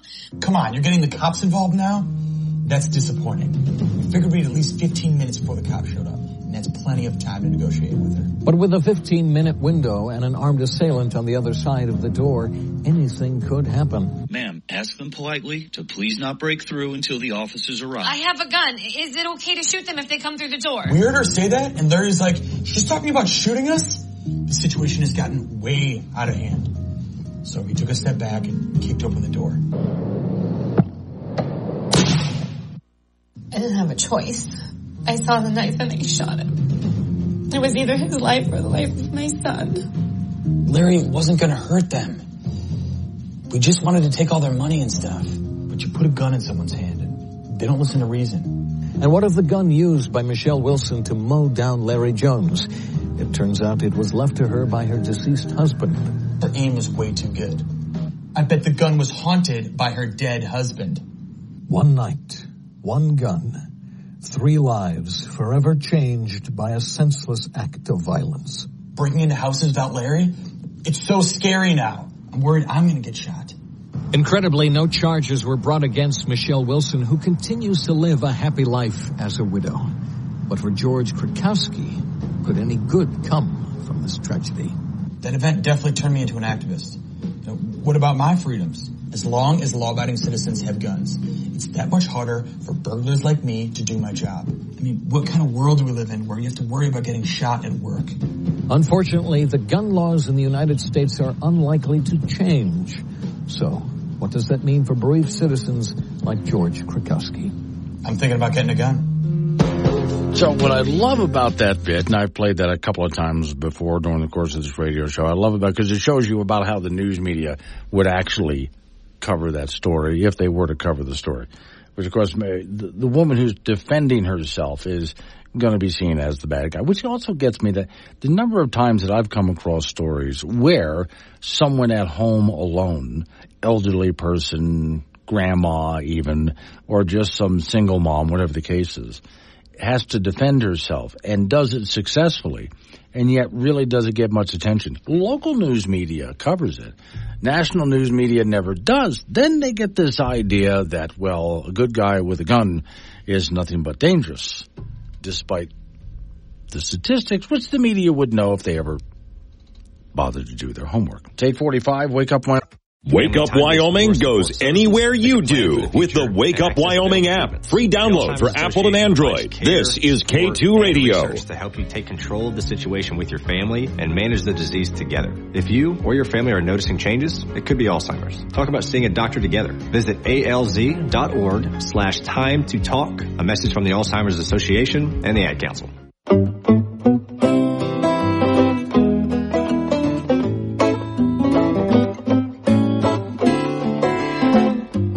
8:48 the time. Wake Up Wyoming. Off we go to the icebox. Frank Gambino is waiting by, dumping the last topic because it was too icky for Frank. It was terrible. It's just horrible, yeah. So, okay, we have on the Wake Up Wyoming site this morning, UW Cowboy football giveaway. What are we giving away? Okay, Cowboy football is back, University of Wyoming, blah, blah, blah. Enter for your chance to win free home game season tickets at War Memorial they've already Stadium. played one game, and the next game will be on Saturday. At home? You're a little bit late with that? Well, it just came up. Let me see. By September 14th. So you got to go ahead. Yeah. So this next one is for this weekend. Oh, so it's for the BYU game on Saturday? Yes. Okay. And I know they'll put up other home game tickets as they happen, too. But you go to the Wake Up Wyoming website, and you just go ahead and fill out the thing there and click to enter, and you're done. That's it. What are we giving them? The tickets to the game. Well, no. What are we giving them? Are we giving them our phone numbers? Oh, I see. Or full email name, addresses? email, and phone. Oh. There you go. So we can get in touch with you. Name, email, phone, boom, done, that's it. We will not leave you robocalls about electing Glenn Woods for president. Absolutely. We don't know. And we don't do that kind of stuff. Neither does Glenn, for that matter. Not Good. interested in Thank that God job. for that. God. The last job I'd ever want to have. But anyway, yeah, I think that's a great opportunity for people who want to go see. And then there's the other one I noticed that they started doing those tickets where if UW wins, then when you go buy Cowboy draw tickets. It's two for buy one get one on Sundays up until 2:00 in the afternoon after games that they win. Yes. So that if they win, you get another chance you get a second set of tickets, basically. Another chance to win. Guess what? Yeah. At the rate they're going. Yes. It'll just be 1 for 1. Which is what I was going to go with that. UW, you need to start winning. Yes, because we want an extra chance to be rich and retire. Yeah, you see? Okay. So you guys got a chance because you're football players. It might happen to you. For the rest of us, we need to win the lottery because not one of us who attends your games has bothered saving for our retirement. None of it has. So get out there and win some games, damn it. Help us.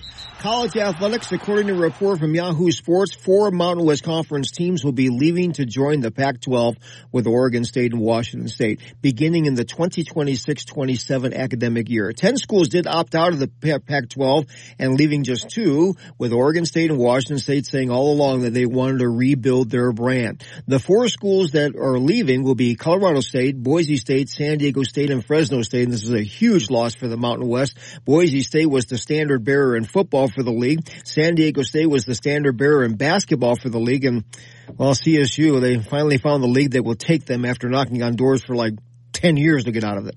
Since these schools are giving them 2 years notice, they will have to pay $18 million each to leave, and then the Pac-12 will also pay the Mountain West $43 million to take them with some scheduling agreement that they had when they had that football scheduling deal. So there was something written in there that if they poach teams, you got to pay. So, for the Mountain West, what do you do now? You need 4 teams, maybe less. maybe North Dakota State, maybe South Dakota State, maybe Montana, maybe Montana State, maybe UTEP. Who knows? There could be quite a list there. So they've got some thinking to do. And this week in college football, the Wyoming Cowboys will host BYU on Saturday night in Laramie. The Pokes are 0-2 and have just numerous issues to address after that loss to FCS Idaho last week in Laramie. BYU is 2-0. They beat SMU in Dallas last week. The Cougars are 10.5-point favorites in the game. That's a 7 p.m. start on Saturday. We'll have that for you on K2 Radio in Casper and KOWB in Laramie. Our latest WyoPreps high school football poll is out. Sheridan remains number 1, and they will be at Natrona this week, who comes in at number 3. East is rated 2nd, Campbell County 4th, and Rock Springs 5th. Star Valley number 1 in 3A, followed by Cody, Douglas, Riverton, and Powell. In 2A, Bighorn number 1, Mountain View 2, Level 3, Worland 4, and Lyman 5. In 1A 9-man, Lingo remains number 1, followed by Pine Bluff Southeast, Lusk, and Wright. And in 1A 6-man, Little Snake River is the number 1 rated team. Encampment 2nd, Burlington 3rd, Riverside 4th, and DuBois and Matiti 5th. Wyoming Cowboy basketball team announced their schedule yesterday in the non-conference portion. There are no big names coming to Laramie this year, but they will play Texas Tech on the road. They'll be in the Cancun tournament with Tulane, Loyola Marymount, and Belmont, plus a game versus BYU in Salt Lake City. In Mountain West play, it's a 20-game schedule this year. Everyone plays everybody, home and away, and that's it in sports. So Mountain West wants out. Well, no, the 4 schools they're leaving. Okay, why? More money. Gotcha. Okay. More money, more exposure. Athletics is the front porch to your university. Sure, yeah. So, but it costs them money to get out. Right. So hopefully they make more money when they get in the next one. Yeah. So they got to pay to leave. The Mountain West is going to get money from the other league to take these other teams, and then you have to find teams to replace them. Okay. And whatever they have to pay to get out of their leagues. Okay. So it sounds like we're going to be doing a lot of shuffling here. Yeah, a lot. Okay. And that's the way it's been lately in college athletics. Think anyone's going to be left holding the bag with not enough teams? I think they'll find somebody. Okay. All right. Thank you, Frank. Coming up on some local business we got to take. We'll roll into news time after that. National local update on the weather forecast. I will let you change the subject. I want to talk about some fires in Wyoming. Hey, bar none, you're up next. Also, the gravel pits in Natrona County up on Casper Mountain and some other things like that. Next hour, Wake Up Wyoming.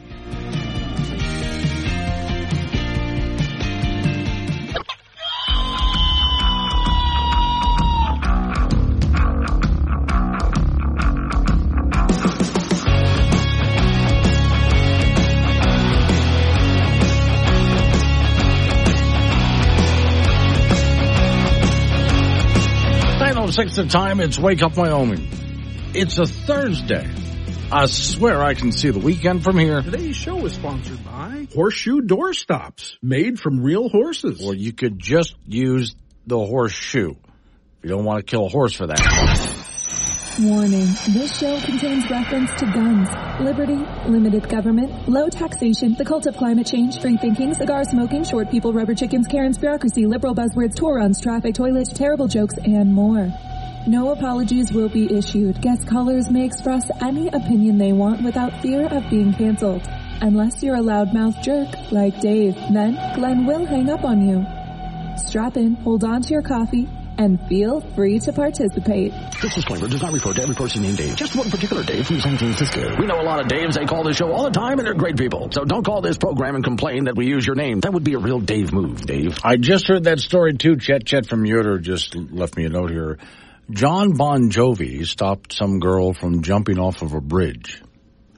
Yeah, I just heard that on the national news myself. I'd like to see the details of that, but apparently someone's trying to commit suicide, and he was able to talk her out of it, and they walked off the bridge together. All right, that's good news. Hey, a couple of things I'm just going to ask for a show of hands here.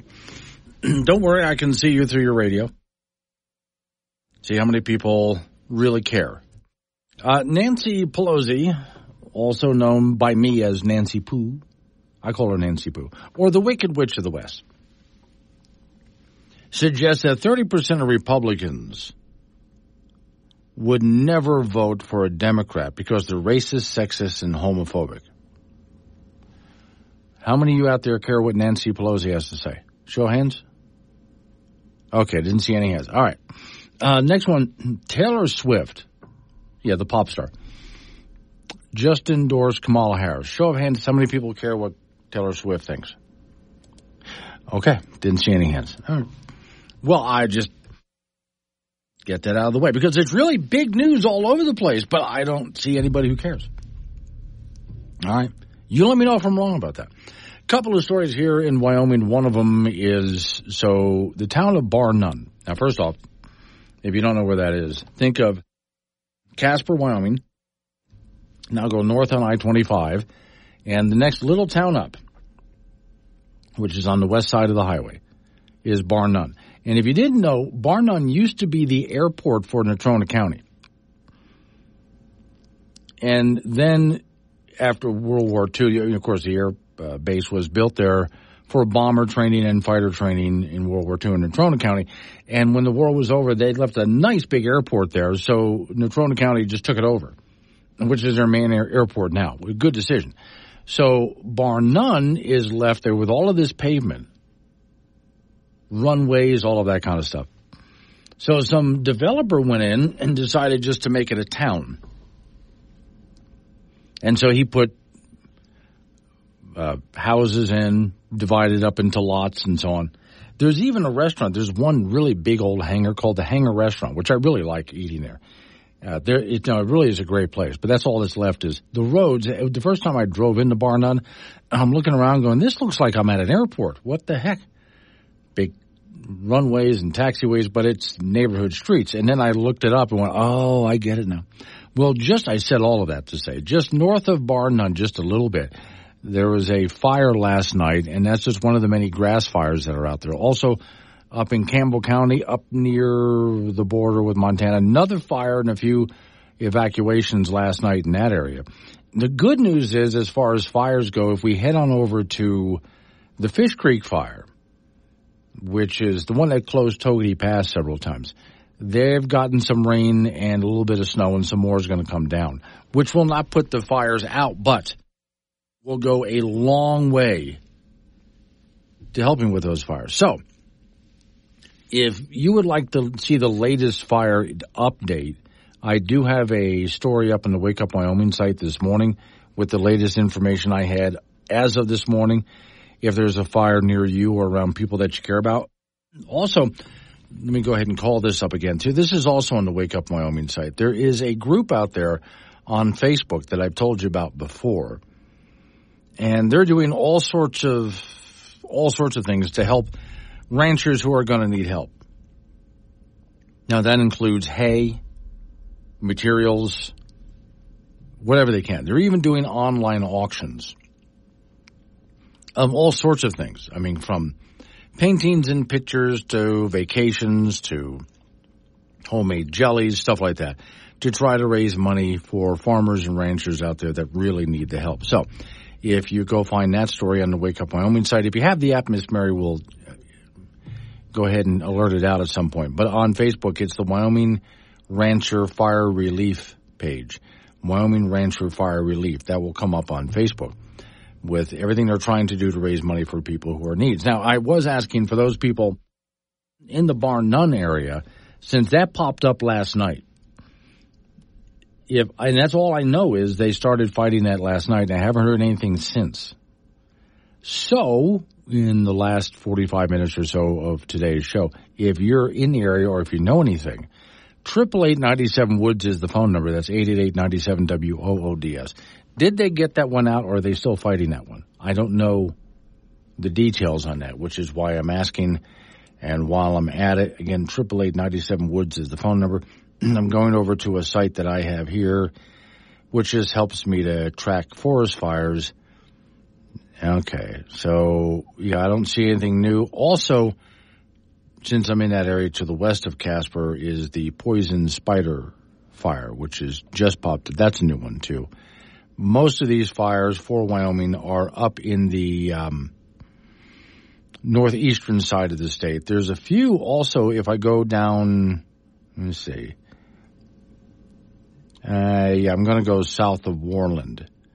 And there's the West Warm Springs fire, the Sand Draw fire, and up in the Bighorn Hazelton fire. And those are much smaller, but they are there. And these are things that have popped up just recently that they're dealing with. So anyone knows any details on that, I'd like to know. The audience would like to know. But also I can pass that across to the news team and then go looking for more information to keep you guys informed on what's going on. Now, another story out of that same, since I mentioned the Natrona County area, we were talking for quite a while about the gravel pit that's been really controversial in that area. Cowboy State Daily has a story. One among vocal number of local residents opposing the project or proposed gravel pit mining area at the base of Casper Mountain on state-owned land. The whole idea of stopping what they were trying to do was just shot down Tuesday night when they the group that's against the gravel pit, tried to kill the company's eligibility to get a permit. Natrona County Planning and Zoning Board rejected the effort by a 4-1 vote, and its recommendation to approve the gravel pit moves on to the Natrona County Board of Commissioners at a featured meeting. And, of course, that was not something that went over well with the people in the audience there who stood up and talked about how many signatures that they've had to stop the whole thing. And, apparently you guys are just not listening to us is basically was the objection of all the time. Under the county zoning resolution, amendments can be proposed by the general public, provided they follow appropriate criteria, which the Casper Mountain resident Greg Werger did. He told commissioners he believed the designation to allow a conditional use permit on the table in the zoning resolution was inserted into there last minute. And I believe it was, he said, I believe it was put in there so nobody would notice it. He also pointed out that mining wasn't allowed on the mountain residential zone under previous zoning documents going all the way back to 2000. So that's where we are right now. As that moves on to the next commission meetings to find out if they'll finally go ahead and approve it or not. Micah is in Cheyenne. Morning, Micah. Good morning. So I hear that the Volunteers of America is the charity for tonight. Yep. And I just want to ask you, I think I'm pretty sure it does not apply just to military.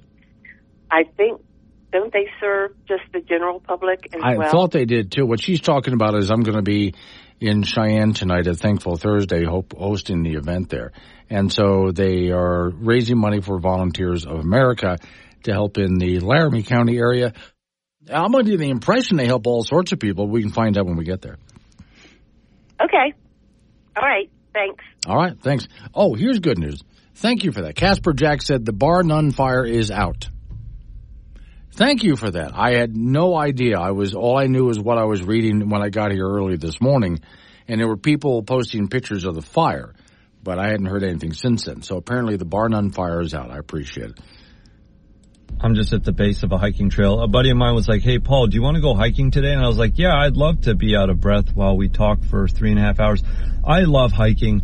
You get to be outside and you get to be aware of coyotes and you get to carry around a wooden stick like you're a wizard, and you get to say things like, great day for a hike, and you get to hide and pee at the same time, and you get good cardio and blisters, and you get to ask questions like, do you think that's poisonous? And you get to pass by other hikers and not say anything and just go. And you get to take hiking selfies to show everybody that you're healthier than they are. And you get to see who's going to be the first to say, should we turn around? So I love hiking. If it's happening in Wyoming, it's on Wake Up Wyoming with Glenn Woods from K2 Radio. Join the conversation at 888-97-WOODS. 23 is the time. It's Wake Up Wyoming. 888-97-WOODS, the phone number, 888-97-WOODS. So this was sent to me by DJ in Gillette. I already had it on my list of things to do today, but she sent it, and I thought I better make sure that I get to it. But before I read this story, a little intro, because as you know, obviously, we are living in the last times, and it's your fault for driving an SUV. So put on your respirator and let's fix that generator. And while we're out, we'll mend our fences too.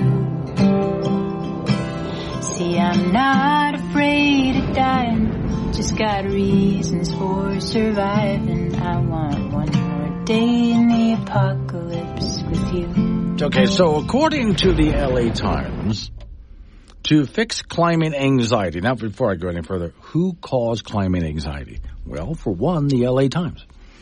And also fix climate change. We first must fix individualism. Yes, how dare you be an individual? From the story itself, essay, to fix climate anxiety and also climate change, we first have to fix individual. Do you see a problem with being an individual? I don't. Story says, each year as I reflect on my own reporting that floods and it keeps getting worse and the toxic pollution building up in all forms of life. He lives in L.A. Everything's like that. I find myself questioning whether I could ever justify bringing my own child into this world, agonizing, et cetera, et cetera. I'll get into this in just a minute because trust me, you want me to finish this. But first off, let's talk to Alf, who's all the way down in Cheyenne, Wyoming, because Alf, you and I've got my crazy shirt on. You've got your crazy suit you're going to be wearing for Thankful Thursday tonight. Glenn, we're kicking off our 28th season. Can you believe it's already been 28 seasons? Wow. We started this back in 2010. We're just shy of $3.5 billion raised for local nonprofits. Wow, and between the two of us, the two of us together don't even act 28 years old, so I don't know how that's possible. Well, that's for sure. Yeah, okay. Hey, it's going to be a good time, Glenn. We're at 3839 East Lincoln Way. Doors are going to open at 4 o'clock today. I know you're coming down. I invite everybody to come out and see Glenn Woods at the Lincoln Way Event Hall. And we have a brand new nonprofit, Volunteers of America. It's their first time for Thankful Thursday. Glenn, they have over 75 auction items, and we're going to have the card games. We're going to have pulled pork dinner. It's going to be a fun time, and we're, as you guys always say, party with a purpose. And for those people who don't know what this is, I know they do it in the Casper area. You and I, Alf, do it down the Cheyenne area. We just basically have a big party with all sorts of games and prizes and so on. And that goes throughout the night until we get to the auction time where a lot of things are auctioned off, all for a good cause. And what I like about this program, Alf, is the money stays in the community. You are absolutely right, Glenn. Nobody gets paid. It's 100% stays right back in the community. And like you said, it's just a fun way to have a great time to raise money for a local nonprofit. Right. And the big thing is, Glenn, as you know, you like to give away a lot of money. You can win $1,000 just for walking in the door. There you could. You actually could. And don't worry about dinner tonight because, as you said, pulled pork is going to be there. So, doors open at one time? Doors open at 4 o'clock. Live auction doesn't start till 6 o'clock, but your first chance to win that $1,000 is at 5 o'clock. So come out and enjoy the fun. Once again, it's 3839 East Lincoln Way. All right. Thank you, Al. See you there. All right. So that's what I'll be doing tonight. So what happens is, I'm in Cheyenne, Wyoming, as he said, at the Lincoln Way Event Center. And we just throw a huge party every Thursday night for a couple of months. And each night is a different charitable organization. And, again, there's all sorts of games. And in pretty much every single game, you get a chance to win money. But the pot gets split with the charity, too. I also love it. Some people will win money, but they'll donate their winnings to the charity. If you choose. If you don't want to, that's okay, too. Then there's all the auction items, and then there's dinner, and all the proceeds from usually a local restaurant donates dinner, and they show up and cater it. And so people buy dinner, and it's usually just get in line, they fill up your plate, have dinner, and all the proceeds for that dinner go to the charity as well. So they've been doing this, as he said, for, 28 years now they've been doing this. And they've raised millions of dollars. Now, I know, again, Cheyenne does it. If you head on up to Casper, they have their own version of Thankful Thursday where they raise money as well. So if you're in the area, you don't have to be in those particular towns, just in the area. Just swing on by and say hi and have a good time with everybody raising money for a good cause. I will be there tonight all the way up until 6 o'clock. Once the auction gets going, it's bedtime for me. So I go right home and go to sleep because I got to do Saturday's show, which I do out of the studios of KGAB there in downtown Cheyenne, Wyoming. And I'll be hosting pretty much every single Thankful Thursday with Alf this entire season. So, all right. Coming up on 9:30, I got to finish this story here on individualism and climate change.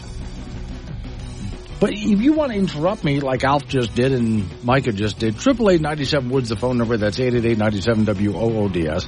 You can talk about what I'm talking about, change the subject. That's just fine by me. Let's Wake Up Wyoming.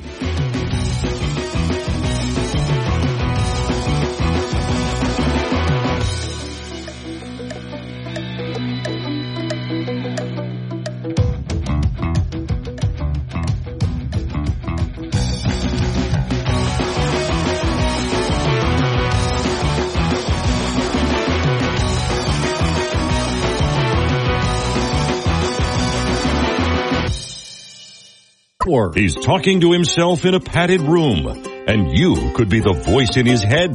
Join the conversation on Wake Up Wyoming, 866-97-WOODS. 9:36 the time. It's Wake Up Wyoming. All right, so I'm back to this story, but again, you can interrupt me if you want. 888-97-WOODS. That's 888-97-WOODS. So here's an essay from the LA Times. Headline: to fix climate anxiety. Now pause. Who caused climate anxiety? In part, news media. All right. And also climate change.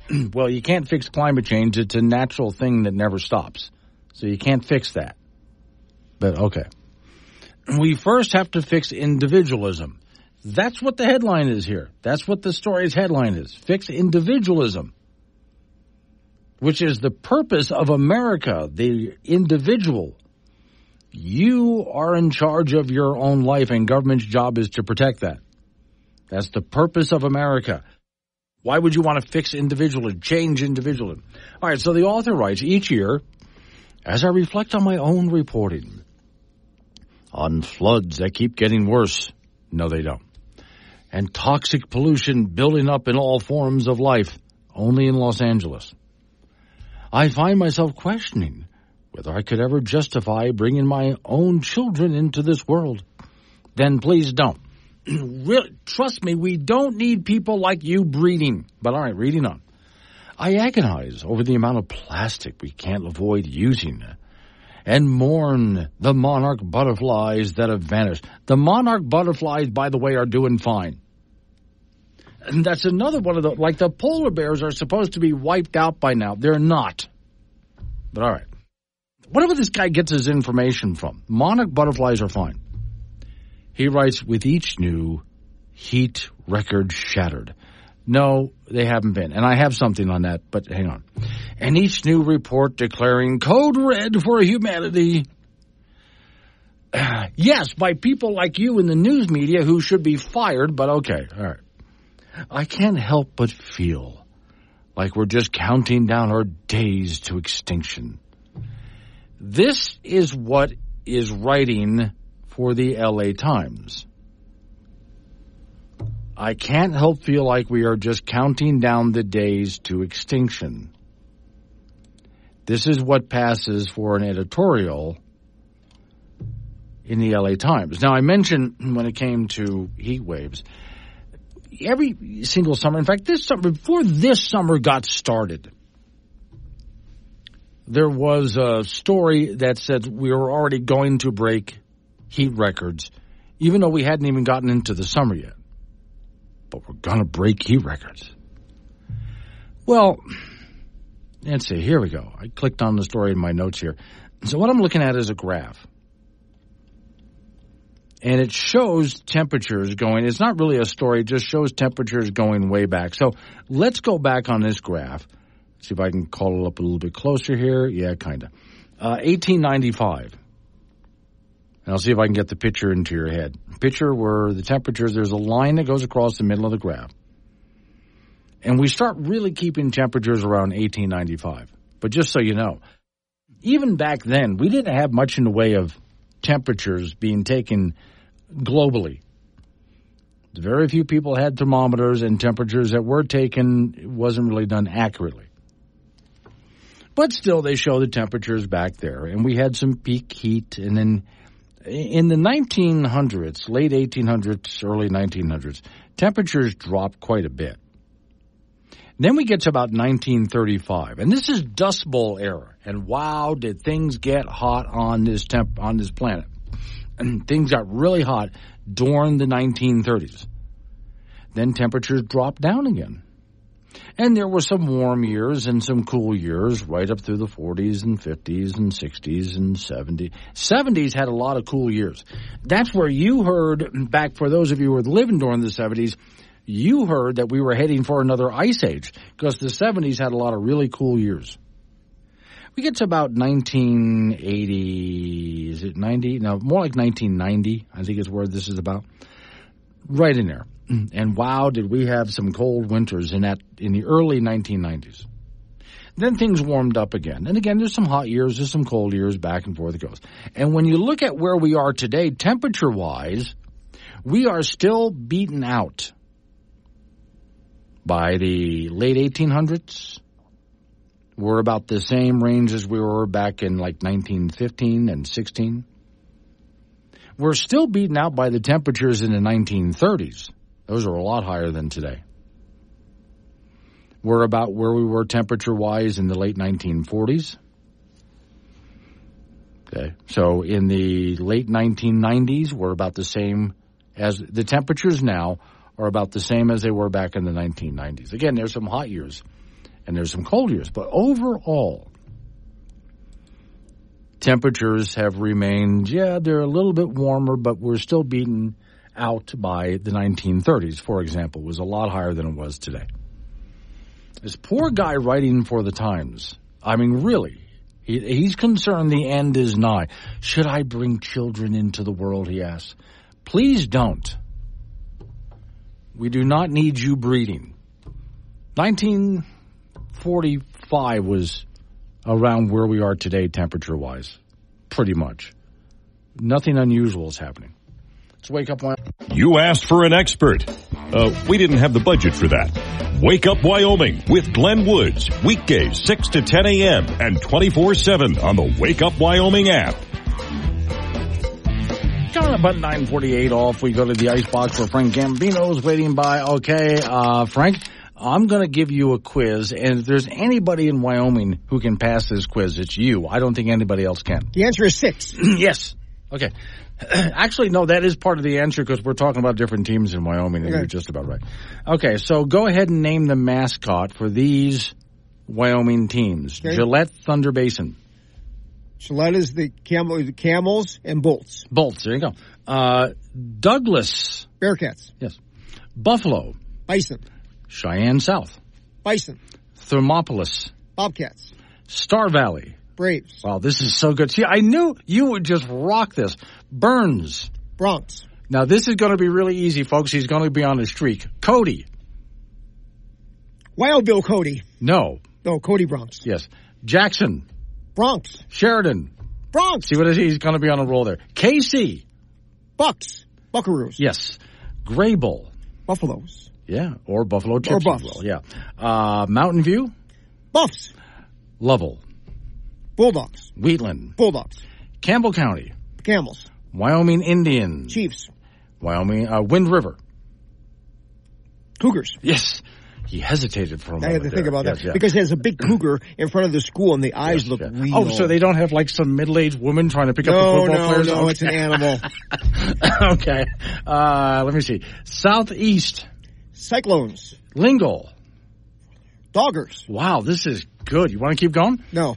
Oh, okay. I'm tired of thinking. Okay. Yes. Okay, but no, there's a whole bunch of others here, and I know if I named every single one of these, you were just going to go ahead and nail them. Because how many years have you been riding around Wyoming doing this? 38. Yes. And so there's absolutely no way that you're not going to get every single one of these mascots. I'll get them all, but your brain is having enough. My brain's fried. No, I understand that completely because. Yeah, I get the same. I think we all get the same way when at some point, and I bet this happens to you. I do. I write articles. I prep for the show. Yeah. I do the show. Then I leave here. I usually hit the gym, and then I go home and I'm working on other stuff, like I'm writing the next book or whatever the heck. Yeah, right. And then at some point around 4:00 in the afternoon, my brain just stops and says, "You're done." You know, here's what my problem was, is that happens to me too. Yeah. I have to keep going. Yeah. But I would think at some point during the day, like when it gets late in the evening, near your bedtime. Yeah. Finally, you shut down. Yes. There's too many things to think about. Yes. What about my shoes? Yes. And What about my shoes? you having shoe problems? Well, Yes, that's okay. There's one pair of shoes I just can't get the stuff off the bottom of. Oh, okay. That's okay. So now we know Frank is having shoe problems. Shoe problems, yeah. Okay. College athletics, just the world keeps a-changing and a-changing and a-changing. 4 Mountain West Conference teams announced that they will be leaving the Mountain West to join the Pac-12 with Oregon State and Washington State. The 4 schools that are leaving, Colorado State, Boise State, San Diego State, and Fresno State. This is a huge loss for the Mountain West. Boise State was the standard bearer in football. San Diego State was the standard bearer in basketball. And CSU finally found a league that will take them after 10 years of begging to leave, to go somewhere else. Fresno State, they're decent in just about everything. Now, the 10 schools left the Pac-12 to go to the Big Ten and the Big 12, leaving just 2. And those 2 schools, Oregon State and Washington State, have said all along that they want to rebuild their brand. Now, the schools that are leaving will owe the Mountain West Conference $18 million to leave with a 2-year notice. The league, Mountain West, will also receive $43 million from the Pac-12 for poaching the 4 schools. So now, the Mountain West is looking for teams. Maybe North Dakota State, maybe South Dakota State. Hey, maybe Montana or Montana State like to join. Maybe UTEP be back in the fold. Who knows?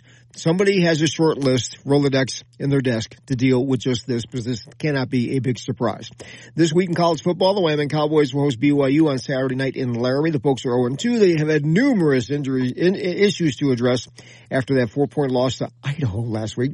BYU is 2-0. They beat SMU on the road. The Cougars are 10.5-point favorites in the game, and it's a 7 p.m. start on Saturday. We'll have that for you on K2 Radio in Casper and KOWB in Laramie.